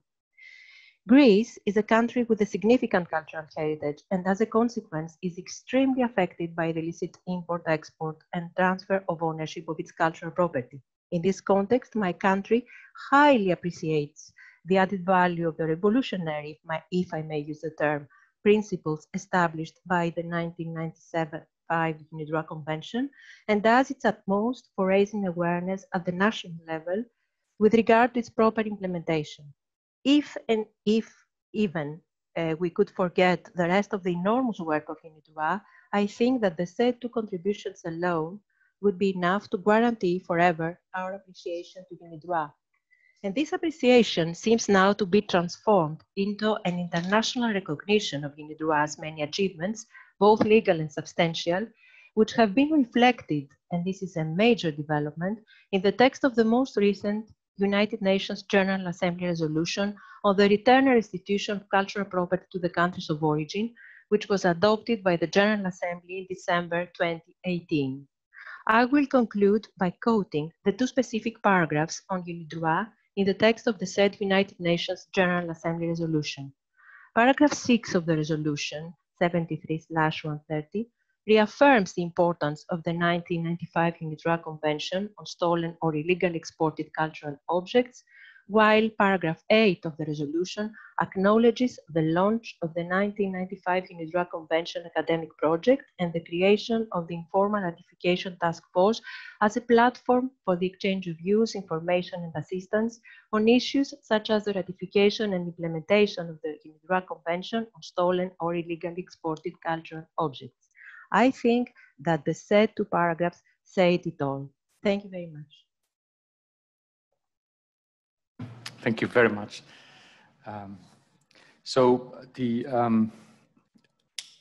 We move on to the a brief last panel before a number of statements and the debate takes place. This last panel is entitled Towards an Increased Vigilance and Strengthened Political Will, and obviously it's not going to verse upon substantive matters, but rather what needs to happen, how we can move forward with the convention. First speaker will be Mr. Gilles de Kirchhoff, who is the EU Counterterrorism Coordinator, who's recorded a video for us. Trafficking in cultural goods has become one of the most profitable criminal activities alongside trafficking in drugs and in human beings. This has been acknowledged by various UN Security Council resolutions and most recently by the European Union when, in July, adopting the new Security Union strategy, and should therefore be translated into further action and legislation at international level. Looting is organized in all regions of the world. In its 2019 report, Interpol indicates a 900% increase in the number of criminal offenses related to work of arts and antiquities in Asia, and a 200% increase in Africa. Daesh institutionalized the looting, either by excavating directly or by issuing excavation permits in Iraq and Syria, and was, and probably remains, involved in the illicit trade of objects. The symbolic dimension of the fight against this form of trafficking, which destroys people's identity, goes thus far beyond the economic value of recovery. Restitution can help countries to rebuild themselves. Long before Daesh, it was acknowledged that the legal framework of many states in the world is simply not sufficient to stem this flow. There are still too many loopholes for criminals to exploit. Time has come to get more effective investigation, prosecution, and conviction. The looting has not diminished in times of COVID. It has increased. The destruction and trafficking of cultural heritage is, by definition, like in many areas of counterterrorism and organized crime that I cover, a cross-border crime. But there are huge legal variations between countries. And without the involvement of international organizations, it's simply impossible to develop an effective cooperation needed to protect our heritage, the shared heritage which belongs not just to one nation or society, but to all of us. The art market is one of the least regulated markets in the world, characterized by a lack of traceability and the speculative pricing of the object, two elements which create the perfect environment for money laundering, tax evasion, and tax avoiding, and possibly terrorist financing. The European Union has started taking action with the adoption of the 5th Money Laundering Directive and the 2019 regulation on the introduction of import of cultural goods.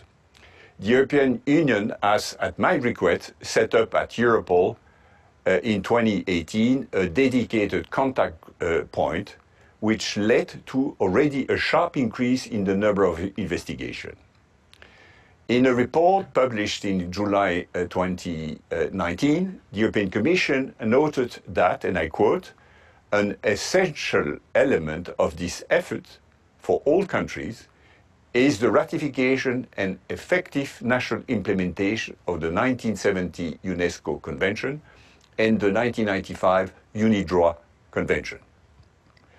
UNIDROIT understands well the need for greater cooperation and harmonization between states, and together with UNESCO has been at the forefront of this cause for decades. As many of you know, the UNESCO's 1970 Convention was groundbreaking in developing for the first time a legal framework for international cooperation to prohibit and prevent the illicit import, export, and transfer of ownership of cultural property. UNESCO's political drive was key. In 1995, at UNESCO's request, UNIDROIT produced its own convention, which added a vital new weapon to the world's legal arsenal against cultural trafficking, providing a private law framework for the restitution and return of illicit works of art and antiquities. The Council of Europe is active as well with the adoption of the Nicosia Convention. 15 EU member states are parties to the UNIDROIT Convention: Cyprus, Croatia, Denmark, Spain, Finland, Greece, Slovenia, Hungary, Italy, Latvia, Lithuania, Portugal, Romania, Slovakia, Slovenia, Sweden, and Norway. Not a member state, by the way. The dynamic in Europe is pretty positive, and I'm very confident in the next steps and further progress for the UNIDROIT Convention. Another 2 member states have signed, but not ratified yet, the UNIDROIT Convention, France and the Netherlands. This is significant. Their signature means that they will not legislate against the principle of the Convention, though they are not formally bound by its provision. Finally, it should be noted that even governments of states which are not yet party to the UNIDROIT Convention are using some of its provisions. Switzerland, for instance, has implemented the 30 years rule on limitation in its legislation. Belgium uses some provision on due diligence. By the way, the Belgian Senate has recommended, rightly, I believe, the ratification of the UNIDROIT Convention in a 2018 report. UNIDROIT can count on me and on my full support. One week ago, I was meeting the Iraqi Minister of Foreign Affairs, and I urged him to take all the necessary steps so that Iraq can become the 49th, if I'm not mistaken, member of UNIDROIT. On the occasion of the 25th anniversary of the adoption of the convention, I'm glad to be one of the last speakers at your conference, which I hope was very fruitful. Thank you very much.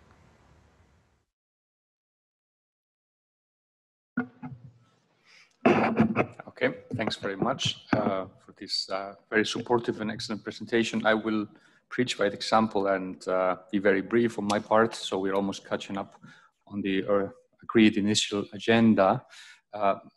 My remarks will be very brief, and they will be about the problems we encounter when we try to enhance the number of countries that are part of the convention, and what we do to improve the situation. Naturally, it was mentioned yesterday, and it's something which could be predicated of all instruments. Is an international treaty is as good as the number of countries it has as ratifying or acceding states. 48 is a very decent number. But the convention would become absolutely instrumental if the number grew, and that's where our resources and efforts are being focused now, and as has been the case for years. Naturally, I do not need to repeat that our forefront officer and leader of the project, Marina Schneider, goes around the world preaching precisely these aims, and she's our main weapon, since weapons were that was the war terminology used by my predecessor in the word, I think is correct. In terms of institutional action, we have recently been involved in a number of initiatives which we believe are very useful. We are part, of course, of the UNIDROIT Convention Ratification Task Force, which was set up in 2017 in New York, and which meets biannually. We are also in a direct relationship with a group of friends of the protection of cultural property, which was founded a year after in New York, also by the initiative of the Italian ministry and the Ministry of Cyprus to the UN, the representations of of both states to the UN, which is, and we hope will become still even more active in the matter, because it has the ability to canvass support in a place where it is most needed. We participate in many important events. We did in the G7 for culture, and perhaps it is worth, I will not make a full list, but it's worth mentioning, of course, the continuous support of the General Assembly of the United Nations with declarations which have taken place even in the UN Security Council. So the institutional support from the side of the UN is complete, and our partnering with UNESCO is known to all of you and extremely important. Other IGOs as well are collaborating with us. So to make it brief, because you know most of these things already, when we go to countries, we encounter a number of, I wouldn't say oppositions, but questions which deter countries, or at least slow the process of accession to the treaty. I will not go into all of those, because many of them have already been discussed in these 2 days.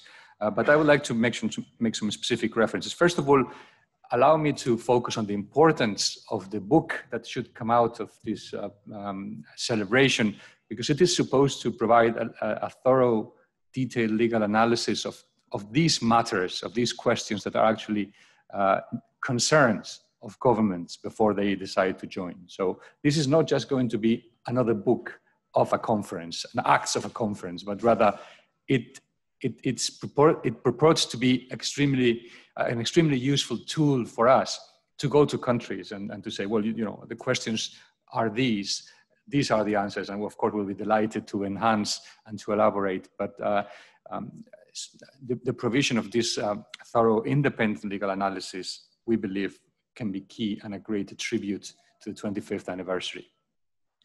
So when we go to countries to try to convince governments to approve the convention, we could perhaps simplify in a bit, separate between two types of countries: those that have the cultural property which is stolen or illegally trafficked, and those which are actually where the markets are.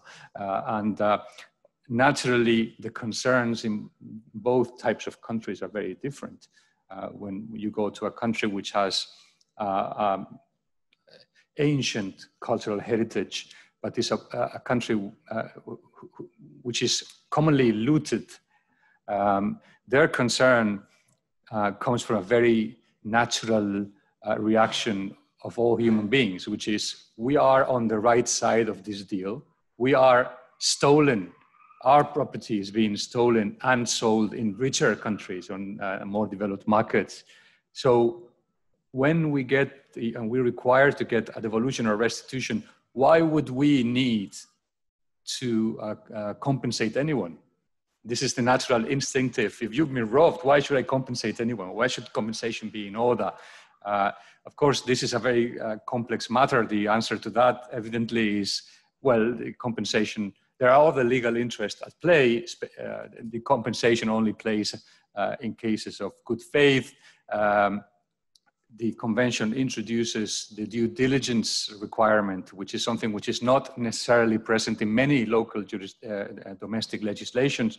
And this compensation already exists in the 1970 convention. So this is actually an improvement for what we have. This is something which will provide further certainty to the country and further protection, because compensation will be fair and equitable, and it will only be in order whenever a due diligence has been properly conducted. So it's a very nuanced position that the convention has, aims to strike a balance which is important, and therefore improves the pre-existing domestic and international framework, and it also strikes a balance between all the parties involved. So sometimes, all too often, the perfect is the worst enemy of the good. And I'm afraid in international relations, often the good is all we can aim for. So this is something which should be borne in mind. As to the countries where big markets are and the dealers are, well, I would not sermon anyone about the justice argument, which is the one that lies under the convention, really, because that is self-evident to the governments of all those countries, as it is very difficult not to find a country which hasn't ratified the convention, which is a country of the market, which doesn't proclaim the same principles that the convention defends, but then action is not taken. Pure consistency would be very helpful. If you say one thing, you should perhaps create a legal environment that allows for that actually to be implemented in reality. The fact that local legislation mirrors some of the substantive provisions of the convention is better than nothing indeed, but it's not as good as having the convention, because it still creates a strong local domestic element, therefore generates legal uncertainty, and is less secure and is less efficient, because what the convention is very efficient in terms of restitution and especially devolution. So the arguments are non-convincing unless a government is just trying to protect parochial interests, which is not at least something they would admit to be defending in reality themselves. So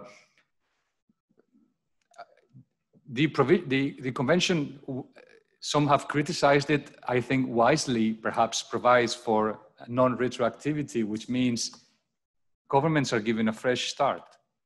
You can do it, you know, whatever happened before, fine, but from now on, let's just change the way we approach this problem. So what seems to be perhaps a weakness is actually a strength of the convention, or can be turned into that, as we say in Spanish, to make virtue out of necessity, hacer de la necesidad virtud. So that would be it from my side, and we will continue to work towards an enhanced political will. And again, we count on all of you as experts that you are in your own respective countries. Now it is the time for a number of declarations from states. First, Monsieur Léon Rabot, l'honorable ministre de la Culture de la Mauritanie, a la parole. Madame la Présidente, Monsieur le Secrétaire général de l'Institut international UNIDROIT, Monsieur les représentants des États, Mesdames et Messieurs les participants, permettez-moi tout d'abord d'exprimer mes chaleureuses félicitations pour l'Institut international UNIDROIT et son équipe pour le travail accompli au cours de ces 25 ans d'existence. Madame, Monsieur, les pouvoirs publics en Mauritanie ont pris des mesures concrètes en direction de la lutte contre le vol et le trafic illicite des biens culturels. C'est dans ce cadre et en étroite collaboration avec l'UNESCO, que je salue ici pour son engagement et sa détermination, que nous avons mené d'importantes actions qui sont la révision de notre arsenal juridique relatif à la protection du patrimoine culturel, en y insérant des textes exclusivement consacrés à la lutte contre le vol et le trafic illicite des biens culturels. L'organisation de formations ciblant les magistrats, les services de gendarmerie, de la douane et des forces de sécurité, ainsi que le personnel du département de la culture et les acteurs de la société civile. L'organisation d'une campagne de sensibilisation dont les acteurs principaux sont les leaders d'opinion et en particulier les femmes qui ont un rôle central dans la protection du patrimoine culturel. La relance du processus d'adhésion de notre pays à la Convention UNIDROIT de 1995 sur les biens volés ou illicitement exportés et la Convention de La Haye de 1954 sur la protection des biens culturels en cas de conflit armé et au second protocole de 1999 relatif à cette dernière, et aussi la Convention 2001 relative à la protection du patrimoine subaquatique. Notre pays s'active à jeter les bases d'une véritable stratégie de sauvegarde et de valorisation de toutes les composantes de notre patrimoine culturel national en étroite concertation avec les collectivités locales et la société civile dans le cadre du plan de développement du patrimoine culturel adopté récemment par le gouvernement mauritanien, et ce conformément à l'impulsion que constitue le volet culturel du programme du président de la République, M. Je vous souhaite plein succès et je vous remercie. Now we will hear a statement by a representative of the National Cultural Heritage Administration of China, Ms. Si Zhu, Deputy Director of International Organizations. The floor is yours. Thank you, Mr. Secretary General. On behalf of National Cultural Heritage Administration of China, it's my great pleasure to take this opportunity to congratulate the 1995 Convention on its 25th anniversary and share some experience of China on the aspect of return and restitution of cultural objects. For 25 years, UNIDROIT has made tremendous efforts to respond to challenges in implementing the convention and enhance its effectiveness, such as adopting the model legislative provisions on state ownership of undiscovered cultural objects, launching the academic project UCAP, and organizing special meetings. The Chinese government highly appreciates and warmly congratulates on the significant progress the UNIDROIT has made. Since the ratification of 1970 Convention and 1995 Convention, China has taken a number of measures in preventing theft and illicit export of cultural property and facilitating return of lost cultural objects to their countries of origin. Initial achievements have been scored as follows. First, to carry out international cooperation under the framework of international conventions. So far, China has concluded bilateral agreements or MOUs with 23 countries in regard of preventing theft, clandestine excavation, and illicit import and export of cultural property, including Italy, Greece, USA, Switzerland, and etc. China has led preparation of the Dunhuang Declaration, calling for return of historically lost cultural objects back to their countries of origin. Second, to carry out trans-departmental cooperation for the purpose of combating crimes against cultural property. National Cultural Heritage Administration and Ministry of Public Security have co-launched continued campaigns to fight against crimes involving cultural property. Since 2017, 3,481 crimes involving cultural property have been detected, with 5,867 suspects seized, 751 criminal gangs cracked down, and over 40,000 cultural objects recovered. Ministry of Public Security has successfully issued 5 lists of wanted circulars listing 52 major suspects at large, of whom 49 have been arrested. The rampant trend of crimes against cultural property have been brought under effective control. Third, to develop effective channels for the restriction and return of lost cultural objects through diplomatic negotiation, enforcement cooperation, and civil action. 8 groups of stolen cultural objects totaling 240 sets have been repatriated from USA, France, Denmark, and Japan. 5 groups of illicitly exported and cultural objects totaling 4,603 sets have been repatriated from UK, Italy, and USA. Fourth, to strengthen information development and raise public awareness. In 2017 and 2018, China has respectively launched the Information Platform for Stolen and Lost Chinese Cultural Objects and the Database on Stolen Foreign Cultural Objects, updating them periodically to provide information support for international fight against theft and looting of cultural property. In 2019, 3 exhibitions on the theme of returned cultural objects have been presented, attracting up to 1 million visitors and more than 2 billion online viewers of new coverage. China is a country with abundant cultural heritage, as well as a country suffered from loss of cultural objects in history and in modern times. The 1995 Convention provides important legal basis and international ethic support for countries who have their cultural objects lost abroad with regard to return of stolen or illegally exported cultural objects back to their countries of origin. China pays great attention to the follow-up development of the convention and is willing to provide information, human resources, and technical support in this regard.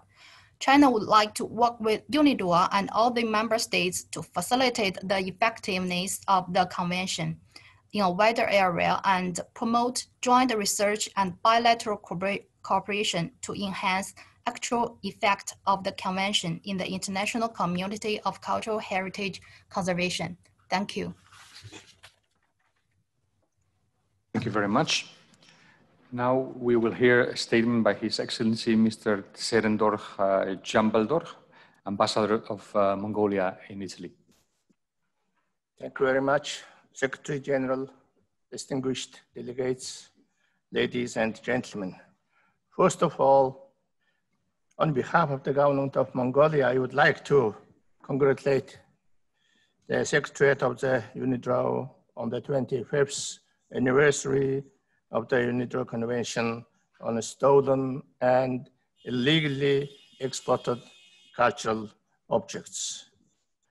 Mongolia appreciates the effectiveness and significance of the 1970 UNESCO Convention on the means of prohibiting and preventing the illicit import, export, and transfer of ownership of cultural property, and the 1995 UNIDROIT Convention on stolen or illegally exported cultural objects. These conventions are crucial international mechanism to preventing the loss of cultural values and heritage for all countries. I would like to highlight that since the moment Mongolia has acceded to the 1970 UNESCO's Convention on the means of prohibiting and preventing the illicit import, export, and transfer of ownership of cultural property in 1991, it has been making efforts to consolidate a collaborative mechanism among law enforcement organizations in the framework of promoting the principles of the convention, integrating into national laws, and implementing the convention nationwide. Further, we put a great importance and effort in improving the relations with our other countries and international partners in the field of the implementation. For instance, with the support of the UNESCO Monaco Funds and Trust Corporation, a series of training sessions aimed to strengthen the capacity of building of human resources in law enforcement organizations were conducted in Mongolia between 2009 and 2014 to support the capacity building for combating the illicit trafficking of cultural property project. A team of representatives of different public organizations were also visited Italy and France to obtain the better knowledge and experience in combating crimes against cultural property.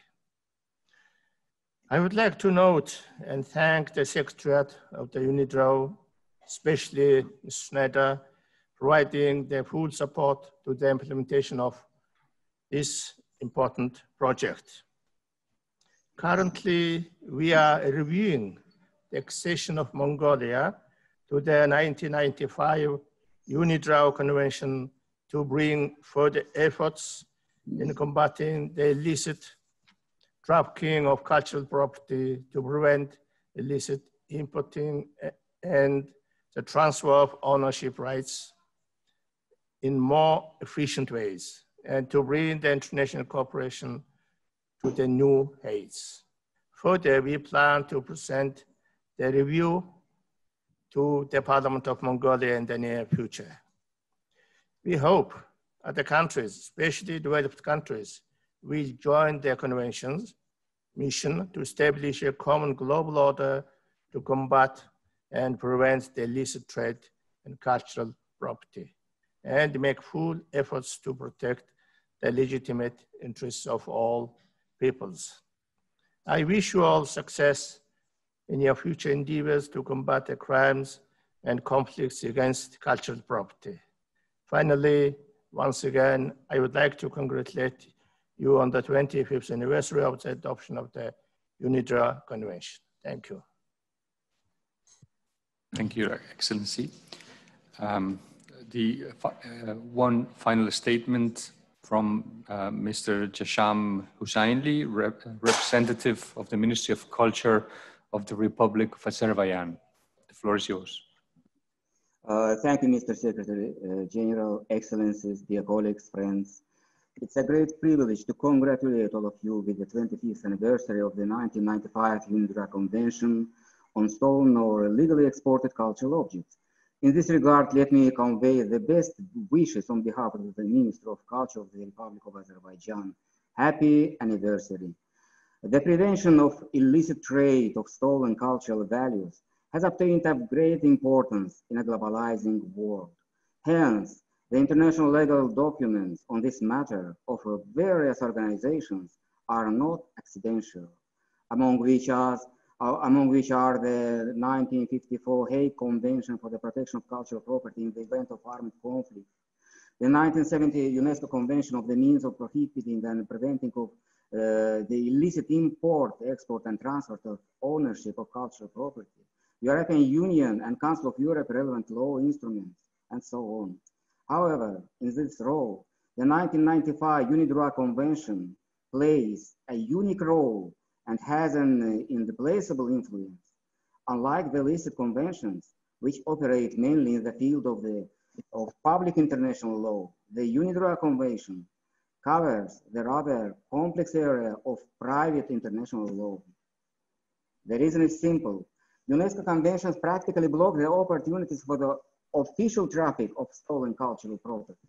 Nevertheless, unofficially, the stolen cultural values settle in private collections that are very difficult to control.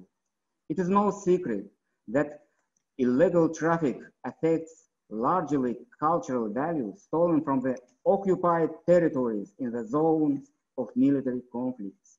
In this context, there is no doubt that the 1995 UNIDROIT Convention must be strengthened and continue to prevent this illegal leakage. There is a need to increase the transparency of cultural goods origin in private collections, auctions, art markets, etc., to make it extremely unprofitable for them to deal with counterfeit material. On the contrary, to take some encouraging measures on the part of states interested in restoring justice. Development may be different, but first, we should develop mechanisms to implement the convention. It might make sense to design something like the operational guidelines of the convention. In this regard, we are ready for active cooperation in the further development of the UNIDROIT Convention on stolen or illegally exported cultural objects. As an example of the catastrophe in this sphere, we can cite what happens in 20% of the Republic of Azerbaijan's occupied territories due to aggression by the Republic of Armenia's armed forces, along with a humanitarian disaster, ethnic cleansing, 1 million refugees, and the destroyed industrial and agricultural infrastructure. We have thousands of destroyed cultural institutions such as museums, galleries, palaces, libraries, temples, historical monuments. Occupying forces plundered hundreds of thousands of cultural objects and museum values belonging to Azerbaijani culture. All this was illegally exported and sold, including to private collections in various countries, unfortunately. Such facts of illegal export of stolen cultural objects happen in all countries where territories have been occupied because of military aggression. We must stop it and return the stolen cultural property with real owners. The 1995 UNIDROIT Convention on Stolen and or illegally exported cultural objects can play an invaluable role in identifying stolen cultural objects, which for one reason or another ended up in private collections, art markets, and auctions. Thank you very much for your attention. Thank you very much. So now we come to the moment of debate. We have some time for discussion, not too much, but a bit. We do have questions, I believe. Is there anyone who would like to ask any question here from the floor here in Rome? Anyone? Otherwise, we encourage participants to send questions. Okay, well then let's and unless any of you asks any questions, we have a question which I hesitated to ask first because it concerns yesterday, but I would believe that the question is actually posed to the experts in the room. Can speakers talk to the suggestion of Professor Kono in yesterday's keynote address to broaden UNIDROIT to cultural heritage from cultural property, as originally suggested by Professor Brott? And perhaps some opinion also on the change of paradigm for the applicable law between the lex res situs and the rule applicable to inheritance law. Is there anyone here who would like to take a shot at answering that? Okay, thank you. No, I don't have much to say in the sense that there should be a lot of things to be said about this. Personally, like some of our colleagues here, I wrote a few pages on the hack course I gave them a few years ago, because this is a very technical issue. Both are technical issues in the sense that the first problem is the choice of the term cultural property or cultural heritage. It's real, what I called in an old article, a battle of concepts, as it was very well explained yesterday by our friend Kono, and sure by Lyndall Prott some years ago. I'm not a native English speaking, as you can understand, so I'm not the best placed person to explain why the choice could be to property or heritage, but certainly we're dealing with two different concepts, as was very well explained. And the second issue is, would it be better to abandon the classical criterion of lex re sit, of the law of the place where the item is located, in order to make a better choice with the lex originis, so-called? Well, this is another classical issue, because in general, one would be tempted to say yes, but we cannot forget that there are cases where a choice of the lex originis is practically impossible. And there are many examples that may be taken from the past, in the sense that the actual states do not exactly coincide with the ancient civilizations. So in some cases, it would be difficult to establish whether the successor state would be that one or another one. But we can take examples also in case of modern or contemporary art. Let's think about a very famous artist like Amedeo Modigliani. Is he an expression of the Italian culture rather than the French culture, considering that he was a native Italian, but he was a French citizen? He died in Paris, he lived and worked in Paris. So which state would be entitled to be considered the state of the lex of origin of the artist? So you see, it's not that easy. So in principle, I agree, but I wrote some pages to explain that it's not always the case to make this choice. So probably it's better to rely on the old principle of the law of the place where the item is located. Thank you very much. That was actually clearly, that reflection becomes even more complicated if we talk about Picasso, for example, a Spaniard in France all most of his life. A Spaniard, however, who believed to be a Spanish nationalist in a way. So how would you factor that in when it comes to describing it as a Spanish or French art? I believe Dr. Artemis Papatanasiou would like to also take a shot at answering this question. Thank you very much, Mr. Tirado. I'm wondering whether I can share some views on the question on whether to use the term origin or property, the term heritage or property. And my reaction is, yes, my reaction is that the term heritage is a very wide term, much wider than the term property, because heritage means a lot of things. It's both tangible and intangible heritage. But when we speak about the illicit trafficking in cultural property, we cannot speak about intangible heritage as far as illicit trafficking is concerned. So I think that the best, the use of the word, of the term property in the UNIDROIT Convention is very wise, as is the case also for the 1970 Convention. Other conventions, namely UNESCO conventions, which would like to protect heritage, specific parts of heritage, such as intangible cultural heritage, as is the 2003 UNESCO Convention, use the term heritage.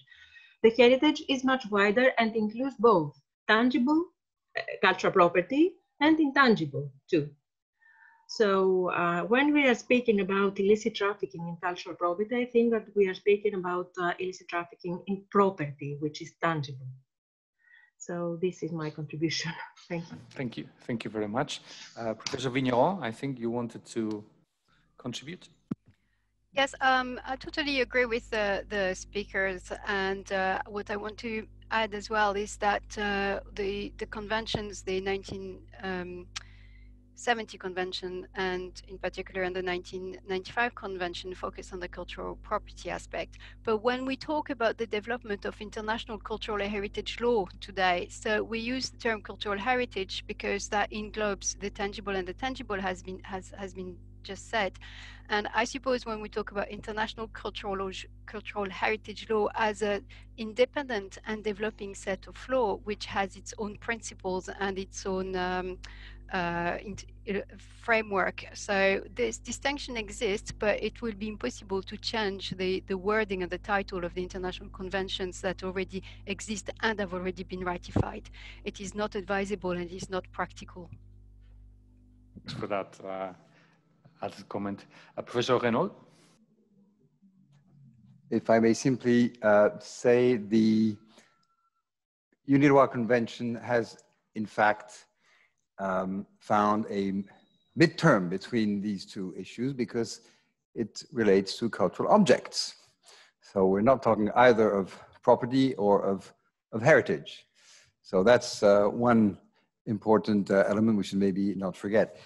If I may ask a question, if the chairman allows me, I would like to address a question to Professor Malaguti regarding the question of immunity. You mentioned immunity from criminal proceedings. I personally have doubts that immunity can also relate to criminal proceedings relating to cultural property, as you, I think, of what you mentioned.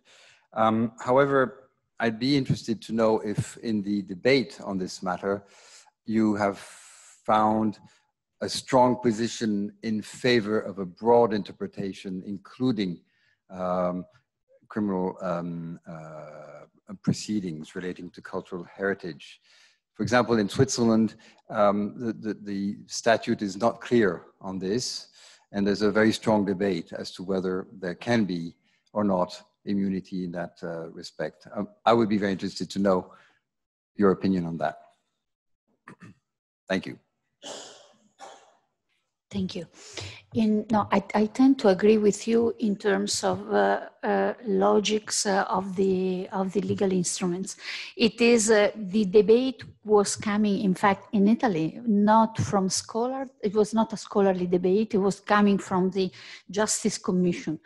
And I think the real point is what is defined as a criminal attempt, which might be different according to the legal system, in the sense that you might have some measures that are considered to be of a criminal nature, which only with sanctions, with not risk of imprisonment, of course. And so this might be a borderline between what is civil and what is criminal. So I think that at least what, in my understanding, what the Justice Commission was trying to say was that you have to balance constitutional rights and be sure that if there is a constitutional right to be protected, you need to have another one on the other side to be able to overcome that principle. So the comment, in fact, of the Justice Commission in that case was, we would accept that you derogate from general principles of criminal law in general, only if you can prove that what you are protecting is protected by Constitution, which was not fully clear. And the kind of debate that we are having, it is clear. I mean, property right is not, I mean, property right as such on an asset might not be protected as we would expect, because we consider it to be cultural as in the sense. But that was not a debate I saw by scholars. I don't know whether I'm missing some, but it was really only a point that was raised by the Justice Commission. But it was enough to refuse to give positive clearance to the proposal.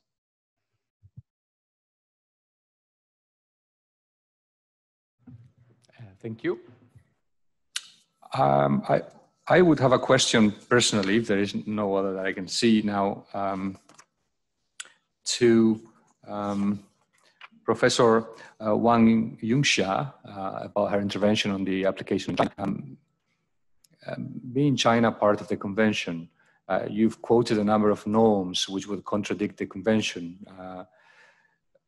Would that be possible because, or would depart from the convention, would that be possible because they are in norms which are supposed to be hierarchically superior to the international convention, or would that be because in China, conventions are hierarchically deemed to be equal to laws, and therefore if it's after it derogates the previous law? So it's a matter of hierarchy of norms?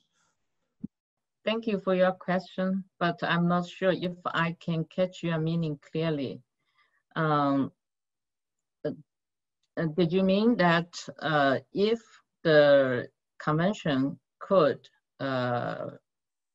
applicable in China directly, or? No, yes. Okay. So China, as part of the convention, is bound to apply the convention like all countries that are part to it. You mentioned a number of items where the Chinese legal framework departs from the convention in its solutions. And I was wondering whether that would be because they are, for example, in some countries, a norm which is in the civil code is deemed to be hierarchically superior to other norms, and therefore it derogates the contradiction. In other countries, the solution would be different, would be one of international conventions are deemed to be just laws internally, and therefore they can be deroged by laws which are approved later. What would be the situation in China if that, because there seem to be many exceptions? Okay. The civil law is civil code is very, very important law in China, but actually it's only one of the basic law. If this issue involved in a special issue, for example, cultural objects, it should connected with the cultural relics protection law. So if there are any special provisions other than it's different with the general provisions stipulated in the civil code, the court will apply the cultural relics protection law. But unfortunately, the special law doesn't concern about the civil issues. So there is a huge gap between the special law and the general civil code. That's the big problem in China. Thank you very much. Okay, so let's move to the closing session. the first person to take the floor is going to be the Vice Minister of Culture of Lithuania, Ms. Ingrida Veliūtė. And she has this honor because Lithuania was the first country to ratify the convention and is therefore very much in our hearts. Vice Minister, the floor is yours. Distinguished speakers of the conference, the Professor Terrado and the UNIDROIT Secretary, the ladies and gentlemen. Thank you very much for inviting me to give the closing speech for this important conference marking the 25th anniversary of the UNIDROIT Convention and on stolen or illegally exported cultural objects. As mentioned a lot of times, it is nonetheless important that we also mark the 15th anniversary of another important international instrument against the illicit trafficking of cultural property, the 1970 UNESCO Convention this year. On this particular occasion, I would have a pleasure to share with you a Lithuanian success story demonstrating the importance of legal international instruments. 2 months ago, we had a milestone event in Lithuanian cultural history. After 10 years of legal struggles and negotiations, the unique late Gothic wooden sculpture from 16th century, the Risen Christ, was returned to Lithuania from Austria. The sculpture is a part of collection which belonged to a priest Richardas Mikutavičius and recognized as a movable cultural property by national authorities was smuggled out of Lithuania in 2000-2001. After the murder of the priest that was connected with his rich collection, the fate of the sculpture became unclear. Almost 10 years backward, the Risen Christ sculpture was noticed in an antique store in Vienna, Austria. An examination of the identification confirmed the authenticity of the religious sculpture illegally smuggled out from Lithuania and since then sought after. Also to be noted that the artwork traveled across Europe and arrived to Vienna from an auction house in Copenhagen, Denmark. The whole process was long and complicated. Lithuania had to bring a claim before the Austrian court and to prove the authenticity of the right of ownership of the illegally exported sculpture in accordance with the European Council Directive of 15 March of 1993 on the return of cultural objects unlawfully removed from the territory of a member state which was in force at the time. After a favorable decision of the court, we had to continue legal proceedings as the new owner of the Risen Christ, who bought it in auction in Copenhagen, had restored the sculpture by recreating its fingers and feet. Thus, we still had to solve the matter of restoration expenses and also the right of ownership. And finally, this year, Vienna court decided that the Risen Christ should be returned to Lithuania. The latest owner of the sculpture was awarded a compensation covering the expenses he had incurred. I must mention that the return of the Risen Christ could not happen without the joint efforts of all. Many Lithuanian culture institutions and diplomats got involved into this process. In particular, we are grateful to the Lithuanian Embassy in Vienna and Mr. Ulrich Zalburg, the Lithuanian Honorary Consul in Austria.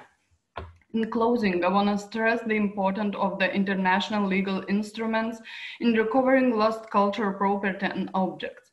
UNIDROIT Convention on Stolen or Illegally Exported Cultural Objects of 1995, 1970 UNESCO Convention and European directives and regulations are crucial instruments for those willing to restore the right of ownership of stolen or illegally removed national cultural properties and objects. On the basis of our experience, I do strongly encourage the other countries to ratify the UNIDROIT Convention of 1995 to strengthen the protection of movable cultural objects. Thank you very much and have a good afternoon in Rome. Thank you very much. Now, the next closing remark is going to be given by a representative of our host state, Italy, Mr. Giorgio Marrapodi, who's Director General of Development and Cooperation, the Ministry of Foreign Affairs and International Cooperation of Italy. Signore Marrapodi, la parola è sua. Mr. Secretary General, it's a pleasure for me to be with you today. I've been representing my country for for many years in UNIDROIT, and I have beautiful memories. So thanks again for involving me in this 1995 UNIDROIT Convention session of work. I also would like allow me also to congratulate the new president of UNIDROIT, Professor Maria Chiara Malaguti, on her recent appointment. It is for me a pleasure to intervene in this closing session to mark which is marking the 25th anniversary of the adoption of the UNIDROIT Convention on Stolen or Illegally Exported Cultural Objects. It is, as I said, it is an honor, it's a pleasure indeed to join you today after 3 sessions of rich debate on achievements and challenges on the protection of cultural heritage. An honor and a pleasure 3 times, allow me to say. First, as a representative of Italy, the party that promoted and supported the 1995 convention by hosting the conference and the signing, and then the role of depository. Second, as a former head of the legal service of the Ministry of Foreign Affairs between 2010 and 2013, when I had the opportunity to better understand the UNIDROIT importance, appreciate its work, and strengthen our legal collaboration. Third, as current Director General for Development Cooperation of the Ministry, dealing with the protection of cultural heritage as a priority field of action in supporting the sustainable development of partner countries. As we enter into the decade of action to implement the 2030 Agenda, Italy is committed to continue to support sustainable development pathways which integrate and harness the cultural dimensions and are founded on the rule of law. Even more, cultural heritage and rule of law are enablers of sustainable development. And in this regard, the work of UNIDROIT has been particularly valuable. By addressing the issue of the restitution of stolen or illegally exported cultural property and of the balance between protecting cultural heritage and maintaining a fair place for lawful trade, not only has the 1995 Convention overcome one of the shortcomings of international law, to use the words of former President of the Italian Republic, Oscar Luigi Scalfaro, at his audience to the delegation to the conference in 1995, but it has also helped enhance the international cooperation on culture and development. For instance, the principles of the convention are taken into account in the clauses on the cooperation to combat the illegal trafficking of artworks included in the executive programs of cultural agreements signed by Italy with other states not parties. The value added of the UNIDROIT activities is not limited to the 1995 convention we celebrate today. The UNESCO UNIDROIT model provisions assist countries in adopting effective legislation for the establishment and the recognition of the state's ownership of undiscovered cultural objects.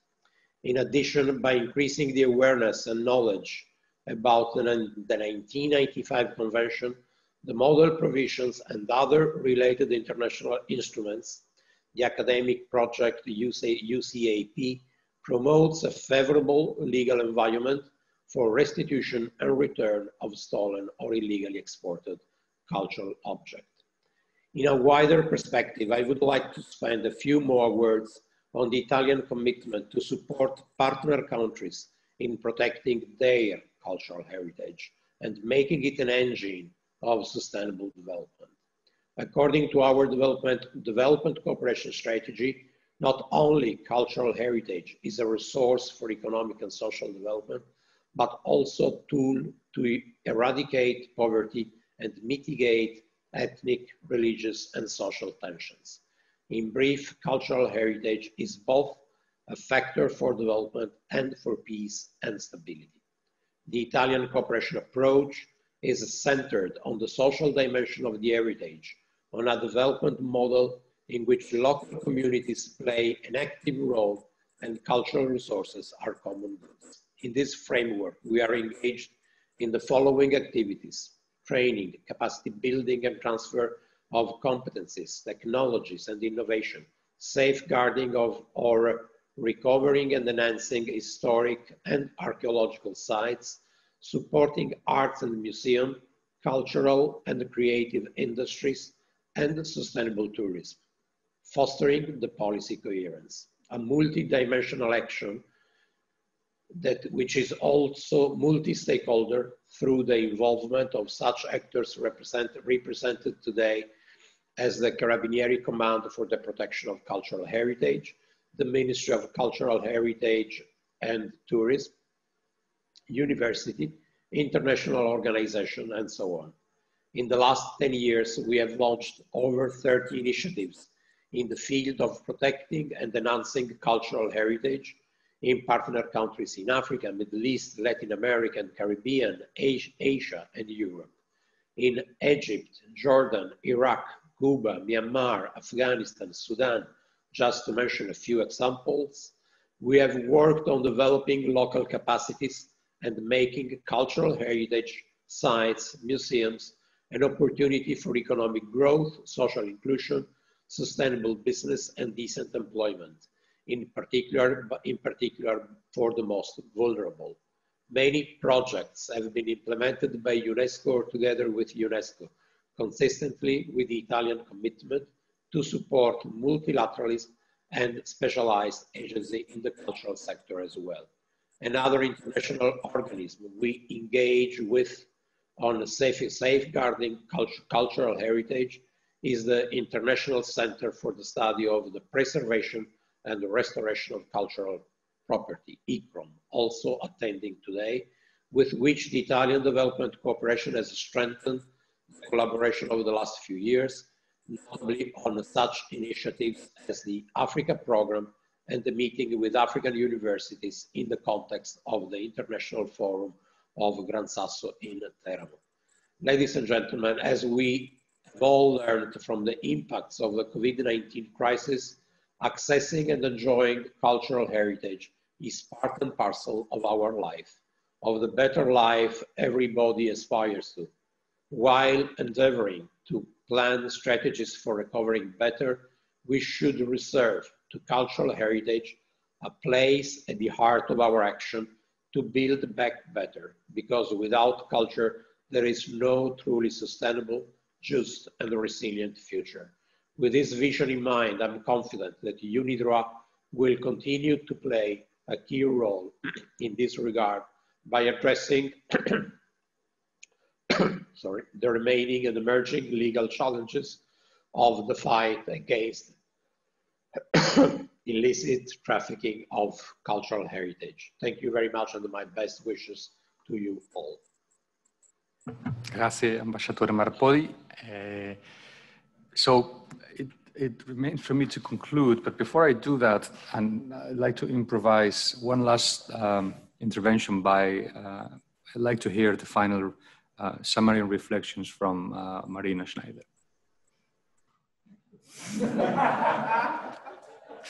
I knew she would love it. This is because I'm a weapon. So I will not forget.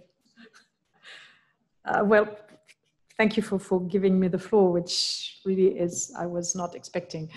I'm very pleased. I'm very pleased, and most of this I'm very grateful. Very grateful to you who came to Rome, who had the possibility to come to Rome. We've been working together for many, many years, and we will. I'm very happy also of all the people who followed us from far. I think we have a lot of things on the table. It's 25 years is certainly an important moment, but a lot has to be done, and to work together. I think in my presentation before, I said that we need you, we need all of you, we need to feed the discussion, because UNIDROIT is not a big organization. We do not have organs to follow regularly things. So we do our best, we will go on, but thank you, and looking forward to continuing working with all of you. Thank you, Marina. 25 years of the convention and 25 years of her life devoted to it. I think she deserves.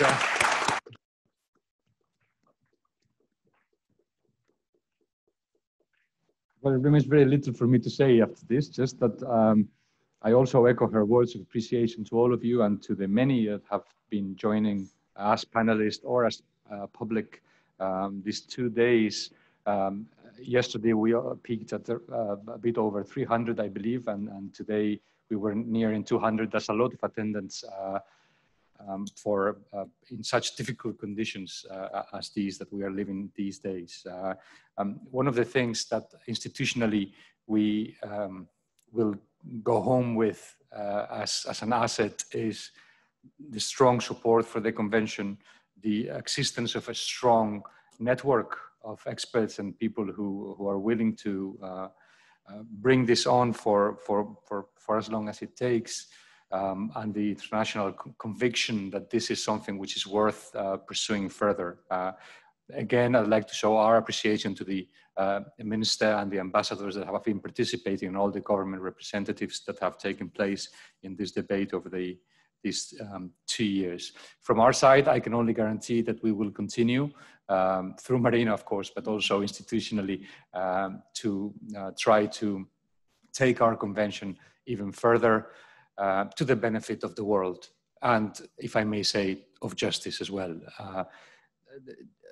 So thank you, merci beaucoup, and I hope to see you in another 25 years, me from the other side.